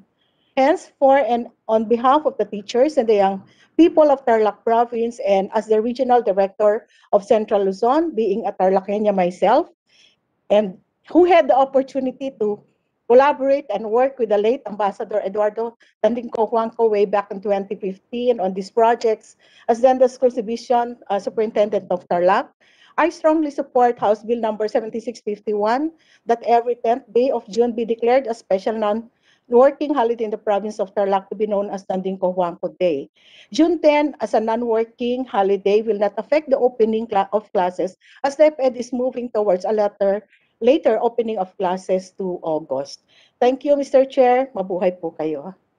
Salamat po, Director Eclar, May Eclar. Lumalabas po rito na hindi kayo tumututol. Again, it highlights the contributions made by the late Ambassador, especially in the education sector. So, you're correct. August will be the school opening. So thank you, Director Eclar. We now go to DILG, Assistant Secretary Odilion Pasaraba of the DILG. Are you still around? DILG? Wala atang DILG, pero nandito sila kanina. Baka akala kasama sila dun sa Davao lang. Ha? Mr. Chair, DILG, you're still around? if the Director Odilon is not present, I am the OIC Regional Director of DILG Region 3, Mr. Chair. Yes, the question Friendly. now is, are you in favor of the declaration of June 10 as a Danding Cojuangco Day for Tarlac? We support this measure coming from the good Congressman Yap. No? Kailangan po natin ng isang ehemplo, epitome po ng isang mahusay, matino at maasahan na public official. At ito po, public servants po, no? Mga taong tumulong sa atin sa sosyedad. So ito pong holiday nito ay magpapamalas po na tinatangkilik natin ang mga gawaing maganda ng isang leader, magaling na leader po ng ating komunidad. So suportado po ng DILG ang measure po na sinusulong ng ating Congressman. Yeah. Magandang hapon po, Mr. Chair. Thank you, Director. I saw Senator Amy Marcos a while ago, logging in. Senator Marcos, are you still around? Yes, I would simply like to lend support to the Danding Cojuangco Day and kumustahin ko lang mga kaibigan natin sina Congressman Victor and the rest. Thank you, Senator Amy Marcos. So, without objection on the part of my colleagues, the House Bill number 7651, declaring June 10 of every year as a special non-working holiday in the province of Tarlac to be known as the Cojuangco Day in commemoration of the birth anniversary of Eduardo Danding Cojuangco is hereby approved and referred to the Senate plenary. We now go to Maraming Yes. salamat po, Chairman, for your unwavering support and the support of other members of the committee. At sa ating national agencies, we understand the mandatory reservations of DOLE. Despite that, thank you. Thank you, Congressman Yap. We now proceed to the deliberation of House Bill 3881, an act declaring June 18 of every year as a special non-working holiday in the municipality of Santa Maria, province of Davao Occidental, in commemoration of its founding anniversary, filed by Congresswoman Lorna P. Bautista Bandingan. Congresswoman, are you still around, ma'am? Your Honor. Congressman Ungab is raising his hand.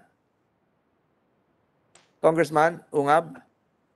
Yes, sir, you recognize, Your Honor. Are you representing Yes, Congresswoman Lorna Bautista? yes, Mr. Chairman, Senator Tolentino, Senator Marcos, members of this committee. Congresswoman Lorna Bautista Bandigan requested me to represent her, considering that she's in Davao Occidental and she cannot get through the internet, Mr. Chairman. She requested me to speak on her behalf about House Bill number 3881, which is an act declaring Go ahead, June sir. Go ahead. 18 Go ahead. Yes, sir. Mr. Chairman, it is an act declaring June 18 of every year as a special non-working holiday in the municipality of Santa Maria, province of Davao Occidental, in commemoration of its foundation anniversary, Mr. Chairman. So I request the good chairman to consider this bill for approval. Thank you, Mr. Chairman. Congressman, if I may ask just one question. How old is the province, the municipality of Santa Maria, province of Davao Occidental? How long has it been? Actually, I am not very particular of the history, pero matagal na ito kasi neighboring naman kasi Davao City ako, Davao del Sur sila. It is one of the 5 municipalities na napasama sa Davao Occidental, Mr. Chairman. And this 5 towns. This used to be part of Davao Oriental. Davao del Sur, Mr. Chairman. Davao del Used Sur, to be Davao del Sur, and the new province of Davao Occidental was created. Just to touch a little history, si Senator Marcos is around. She mentioned about her grandfather becoming the former governor of the Moro province here, Davao and Cotabato. The last governor of the undivided Davao province was also the grandfather of Mayor Sara and the father of President Duterte. It was Governor Vicente Duterte. So, more or less, hindi ko nasabi kanina, yun yung areas na, the same areas more or less covered ng Metro Davao Authority natin. So, this used to be part of the original undivided Davao province. That's correct. And Mr. Chair, for that reason, I would also like to support this bill, given the newness of the province and the municipality. It's very important that they celebrate and recall its foundation and origins. So, as Congressman Unga brightly said, indeed, this is the part of, these are all parts of the ancient undivided Cotabato and Davao. That's my earlier remarks. The vintage, the lost kingdom of Davao Peninsula, Yes. Congressman. I was referring to that. But may we hear a brief response from Dole? Will that be the same response that you gave for Tarlac, that you are opposing this? Ma'am, for the record, we cannot hear you. Please unmute. Ay, sorry. Yes, Go Mr. ahead. Chair, we have the same position. However, kung mas marami pang mabe-benefit, we interpose no objection on the matter. Thank you. Because we're now referring to... Teka, matanong ko si Congressman, ba't hindi ito nakasama sa Metro Davao Development Authority? Medyo malayo? Medyo malayo na at saka actually it was the both Congresswoman Lorna Bautista and Congresswoman Dendi Bautista. They were the one who requested that it will be Malita that will be included. Malita in Davao Occidental. Yes. At saka there was also a resolution from the governors na isama yung Malita in Davao Occidental. So hindi nila ni-request na isama yung Santa Maria, Mr. Chairman. Thank you, Congressman. May we now ask DILG Assistant Secretary for his for their position relative to House Bill 3881. DILG, are you still around? Nahirapan din yung DILG DILG? Mr. Chair, speaking still in behalf of Attorney Odilo, we give Is this DILG Region 3? Because we're now referring to Region 11. exactly, Mr. Chair, I'm from Region 3 only. You cannot speak in behalf of Region 11 because you're from Region 3. Yes, Mr. Chair. I think I'm the only DILG personnel here in this.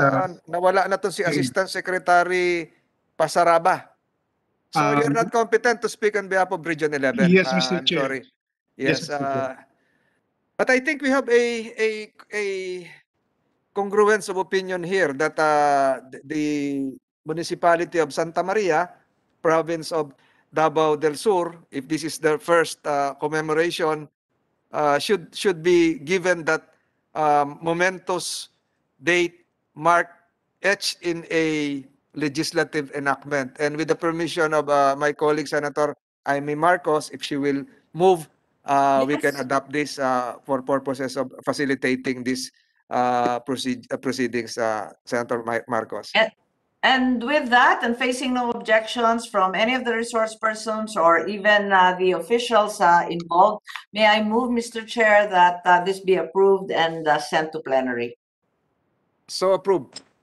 We now consider the last measure, House Bill 8380, an act expanding the coverage of the foundation days and feast days as special non-working public holidays in the province of Davao Oriental to include cities, municipalities, and barangays therein, amending for the purpose Republic Act 8256, authored by Congressman Joel Mayo Almario, who is not around. He texted me that he is attending a Commission on Appointments meeting.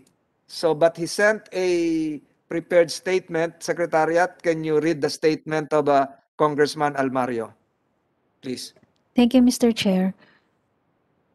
The statement of Congressman Almario. Mr. Chairman, my House Bill 8380, expanding the coverage of foundation days and feast days as special non-working public holidays in the province of Davao Oriental to include cities, municipalities, and barangays therein, merely seeks to amend RA 8256, an act declaring foundation days and feast days in the province of Davao Oriental and the municipalities therein as special non-working public holidays, which was enacted into law in February 13, 1997. Over the years, it has been common to observe public holidays during foundation days and feast days of the province of Davao Oriental, including its capital, the city of Mati, its 10 municipalities and 183 barangays, sans a legal basis for the city and the barangays. To put things in their proper perspective, complete with legal cover, approval of this bill is earnestly sought. Thank you, Mr. Chairman. My snappy salute from Representative Mayo Almario, 2nd District of Davao Oriental. Thank you, Mr. Chair. Secretariat. May we ask Congressman Ungab, who's still around? I surmise that he is familiar with this measure, Congressman Ungab, filed by Congressman Almario. There is an existing Republic Act already, Republic Act 8256. Now, the purpose of the measure under consideration is to expand the coverage of the foundation days and feast days, a special non-working public holidays, the province of Davao Oriental, to include cities, municipalities, and barangays therein. So, Congressman, isn't the existing law sufficient enough to cover? Because if it's a holiday within a province, the consequence is all the LGUs within the province should celebrate, commemorate that holiday. So can we have your opinion on this? Because Congressman Almario is not around. Just to clarify the chair. Congressman, we cannot hear you. Congressman? Mr. Chairman, I can only give my personal opinion on that matter. Actually, I have all my respect to Congressman Mario Almario, who happen to be a colleague. We belong to the same region. But yes, I agree with you that when there is already an existing law covering the province, that would already cover the entire area. Not unless it's a chartered city or a component city that sometimes they do not join the celebration of the province, Mr. Chairman. So what we can only speculate here, what would be the reason why there is a need for the expansion when it is implied that all LGUs within the province of Davao Oriental are included in Republic Act 8526, unless there are new municipalities or LGUs which were recently added to Davao Oriental, or was Davao Oriental spliced in from a different LGU? And we now see Congressman Almario. He's now around because we're about to suspend deliberations, Congressman Almario, because we cannot seem to understand the purpose of your measure, Congressman. My question is this: if I be allowed to restate, why is there a need to expand the foundation days when the LGUs contained in a province are deemed part of the celebrations, Congressman? We were confused here because your honor is not around, Congressman Almario. Yeah, Mr. Chairman, very quick reply to that, because it's almost my turn sa CA. I'm referring to the province foundation day, July 1. But the foundation days of the different municipalities are on different dates. The foundation day of the city is on June 19. The foundation day of the barangays are also on different dates. So it doesn't mean that when it is a foundation day, and my bill is not referring for a public holiday in the lower LGUs na kasabay naman ng foundation day ng Davao Oriental. No, so this covers different dates, Mr. Chairman. Barangays, municipalities, city, and the province, different dates. So in all those dates, pagka foundation days and feast days nila, there will be as my bill says, a public holiday, which is an amendment only of an existing law passed in 1997. Na ganun din, covered din ang foundation days and feast days of the barangay, of the province and the municipalities. At that time kasi, Mr. Chairman, wala pang city. Noong 1997, wala pang city. Nagka-city 2007 lang. So under the old law, the city is not covered. And even the barangays, no, dati pang existing, are not covered also under the old law. So, That's it, Mr. Chairman. just one question from the chair. Is there a need for a repealing clause here? Because we will be amending or repealing existing laws that pronounce the foundation days of several LGUs to make it clearer, Your Honor. Is there a need for a repealing law? Because we will be modifying laws here, because we will be modifying existing laws, because different LGUs are having different dates for celebrations, Your Honor. Yes, Mr. Chairman, I don't believe there is a need to repeal any of the existing laws creating LGUs, because my bill covers only the observance of such foundation days of existing LGUs as public holidays, Mr. Chairman. So even as the existing law, Republic Act 8256 was worded, wala namang sinabi doon na repeal or amend existing laws creating the LGUs. Talagang pinasok lang ang foundation days and feast days. So, is it possible, Congressman, that a certain LGU, a municipality, will have a municipality foundation day as well as celebrate a provincial foundation day? Will that be the implication? Pwede, Mr. Chairman, but as of now, hindi siya nagkakasabay yung provincial and municipality. Iba ang dates. So like the province of Davao Oriental celebrates on July 1, wala namang munisipyo which celebrates their founding day on July 1 also. Your aim is to synchronize all of this eventually, No, Your Honor. No, Mr. Chairman. Not to synchronize all foundation days and feast days. The existing foundation days and feast days of all the LGUs in Davao Oriental will remain the same.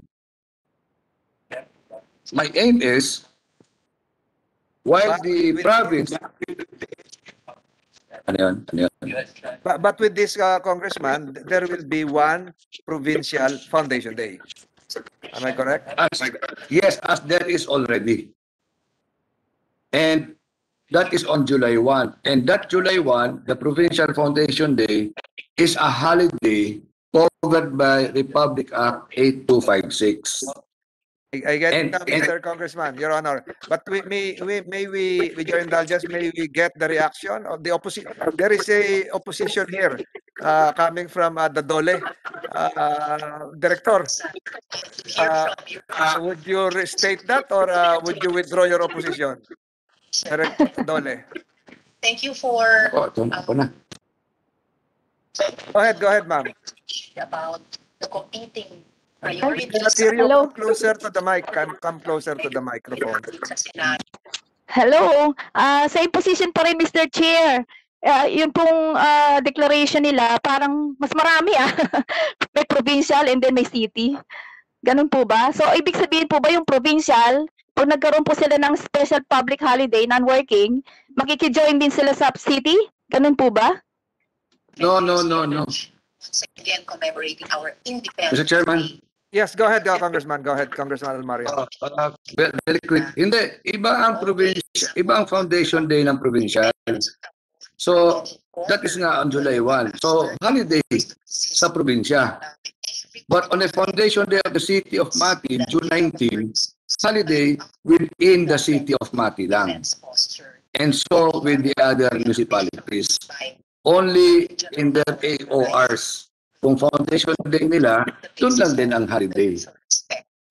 That's the intent of the bill, Mr. Chairman. Director, are you satisfied, Dole? Are you satisfied with the answer? Natatawa ka. Oh. So, if you're uncomfortable, sabihin mo lang kayo ano yung... Mr. Chair, oo. I'm representing Dole lang po kung ano po yung aming position. Sabi ko na po yun. So, if yun kanina nga sinabi ko na kung marami po ang mabibenefit dito sa holidays na to, we interpose no objection. please support the bill. Salamat po. Congressman, the implication is that you have to answer that. Mas marami ho magbe-benefit dito. When we... Yes, sir. Yes, Mr. Chairman. In fact, kahit wala yung bill na to, talagang nag-holiday na. wala nang legal cover.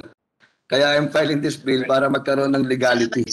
Yung pag-declare nila ng holiday. And the economy also is experiencing a boom because of this holiday. Tourism area kami, Mr. Chairman. Yun lang, Mr. Chair. So in effect, we're just formalizing what is traditionally being practiced by the LGUs comprising Davao Oriental. Am I correct, Congressman? So nilagyan Yes, natin ng legality ngayon. Yes, Mr. Chair. Thank you. That's it. So I see no other reason to object to this. It complies with the requirements and without objections on the part of DepEd is here? Wala pa rin, no? DILG? Wala pa rin? DepEd. DepEd. One last point, Congressman. With your permission, si DepEd nandito. How will it affect classes? With this... Your Honor, thank you, Mr. Chair, Your Honors. Although... DepEd Region 11? Region 11. Region 11? Go ahead. Yes, Mr. Chair. Although, as pointed out by the good Congressman Honorable Mario earlier, there's been a celebration has been going on in the localities of Davao Oriental and all other provinces. The Department of Education, Regional Office, and that of the Division of Davao Oriental, of course, expresses its support and interposes no objection to the proposed bill. For after all, the Department of Education supports social and cultural affairs, of course, in promoting local rejoicing and celebrations among students who are our future leaders. So that is why, Your Honor, the DepEd, while the classes may be on hold during those times, but the Department of Education has its way of coping up with missed days, Your Honor.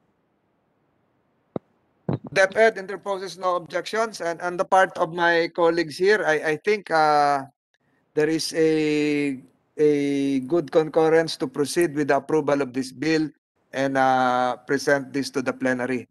So, anything more to add, Congressman Almario? Mr. Chairman, thank you. Sir. Thank you very much. Thank you. So without objections on the part of my colleagues, House Bill 8380 is approved and is referred to the plenary. There being no other matters to tackle, the committee is now adjourned. Thank you. Thank you. Resource persons, thank you.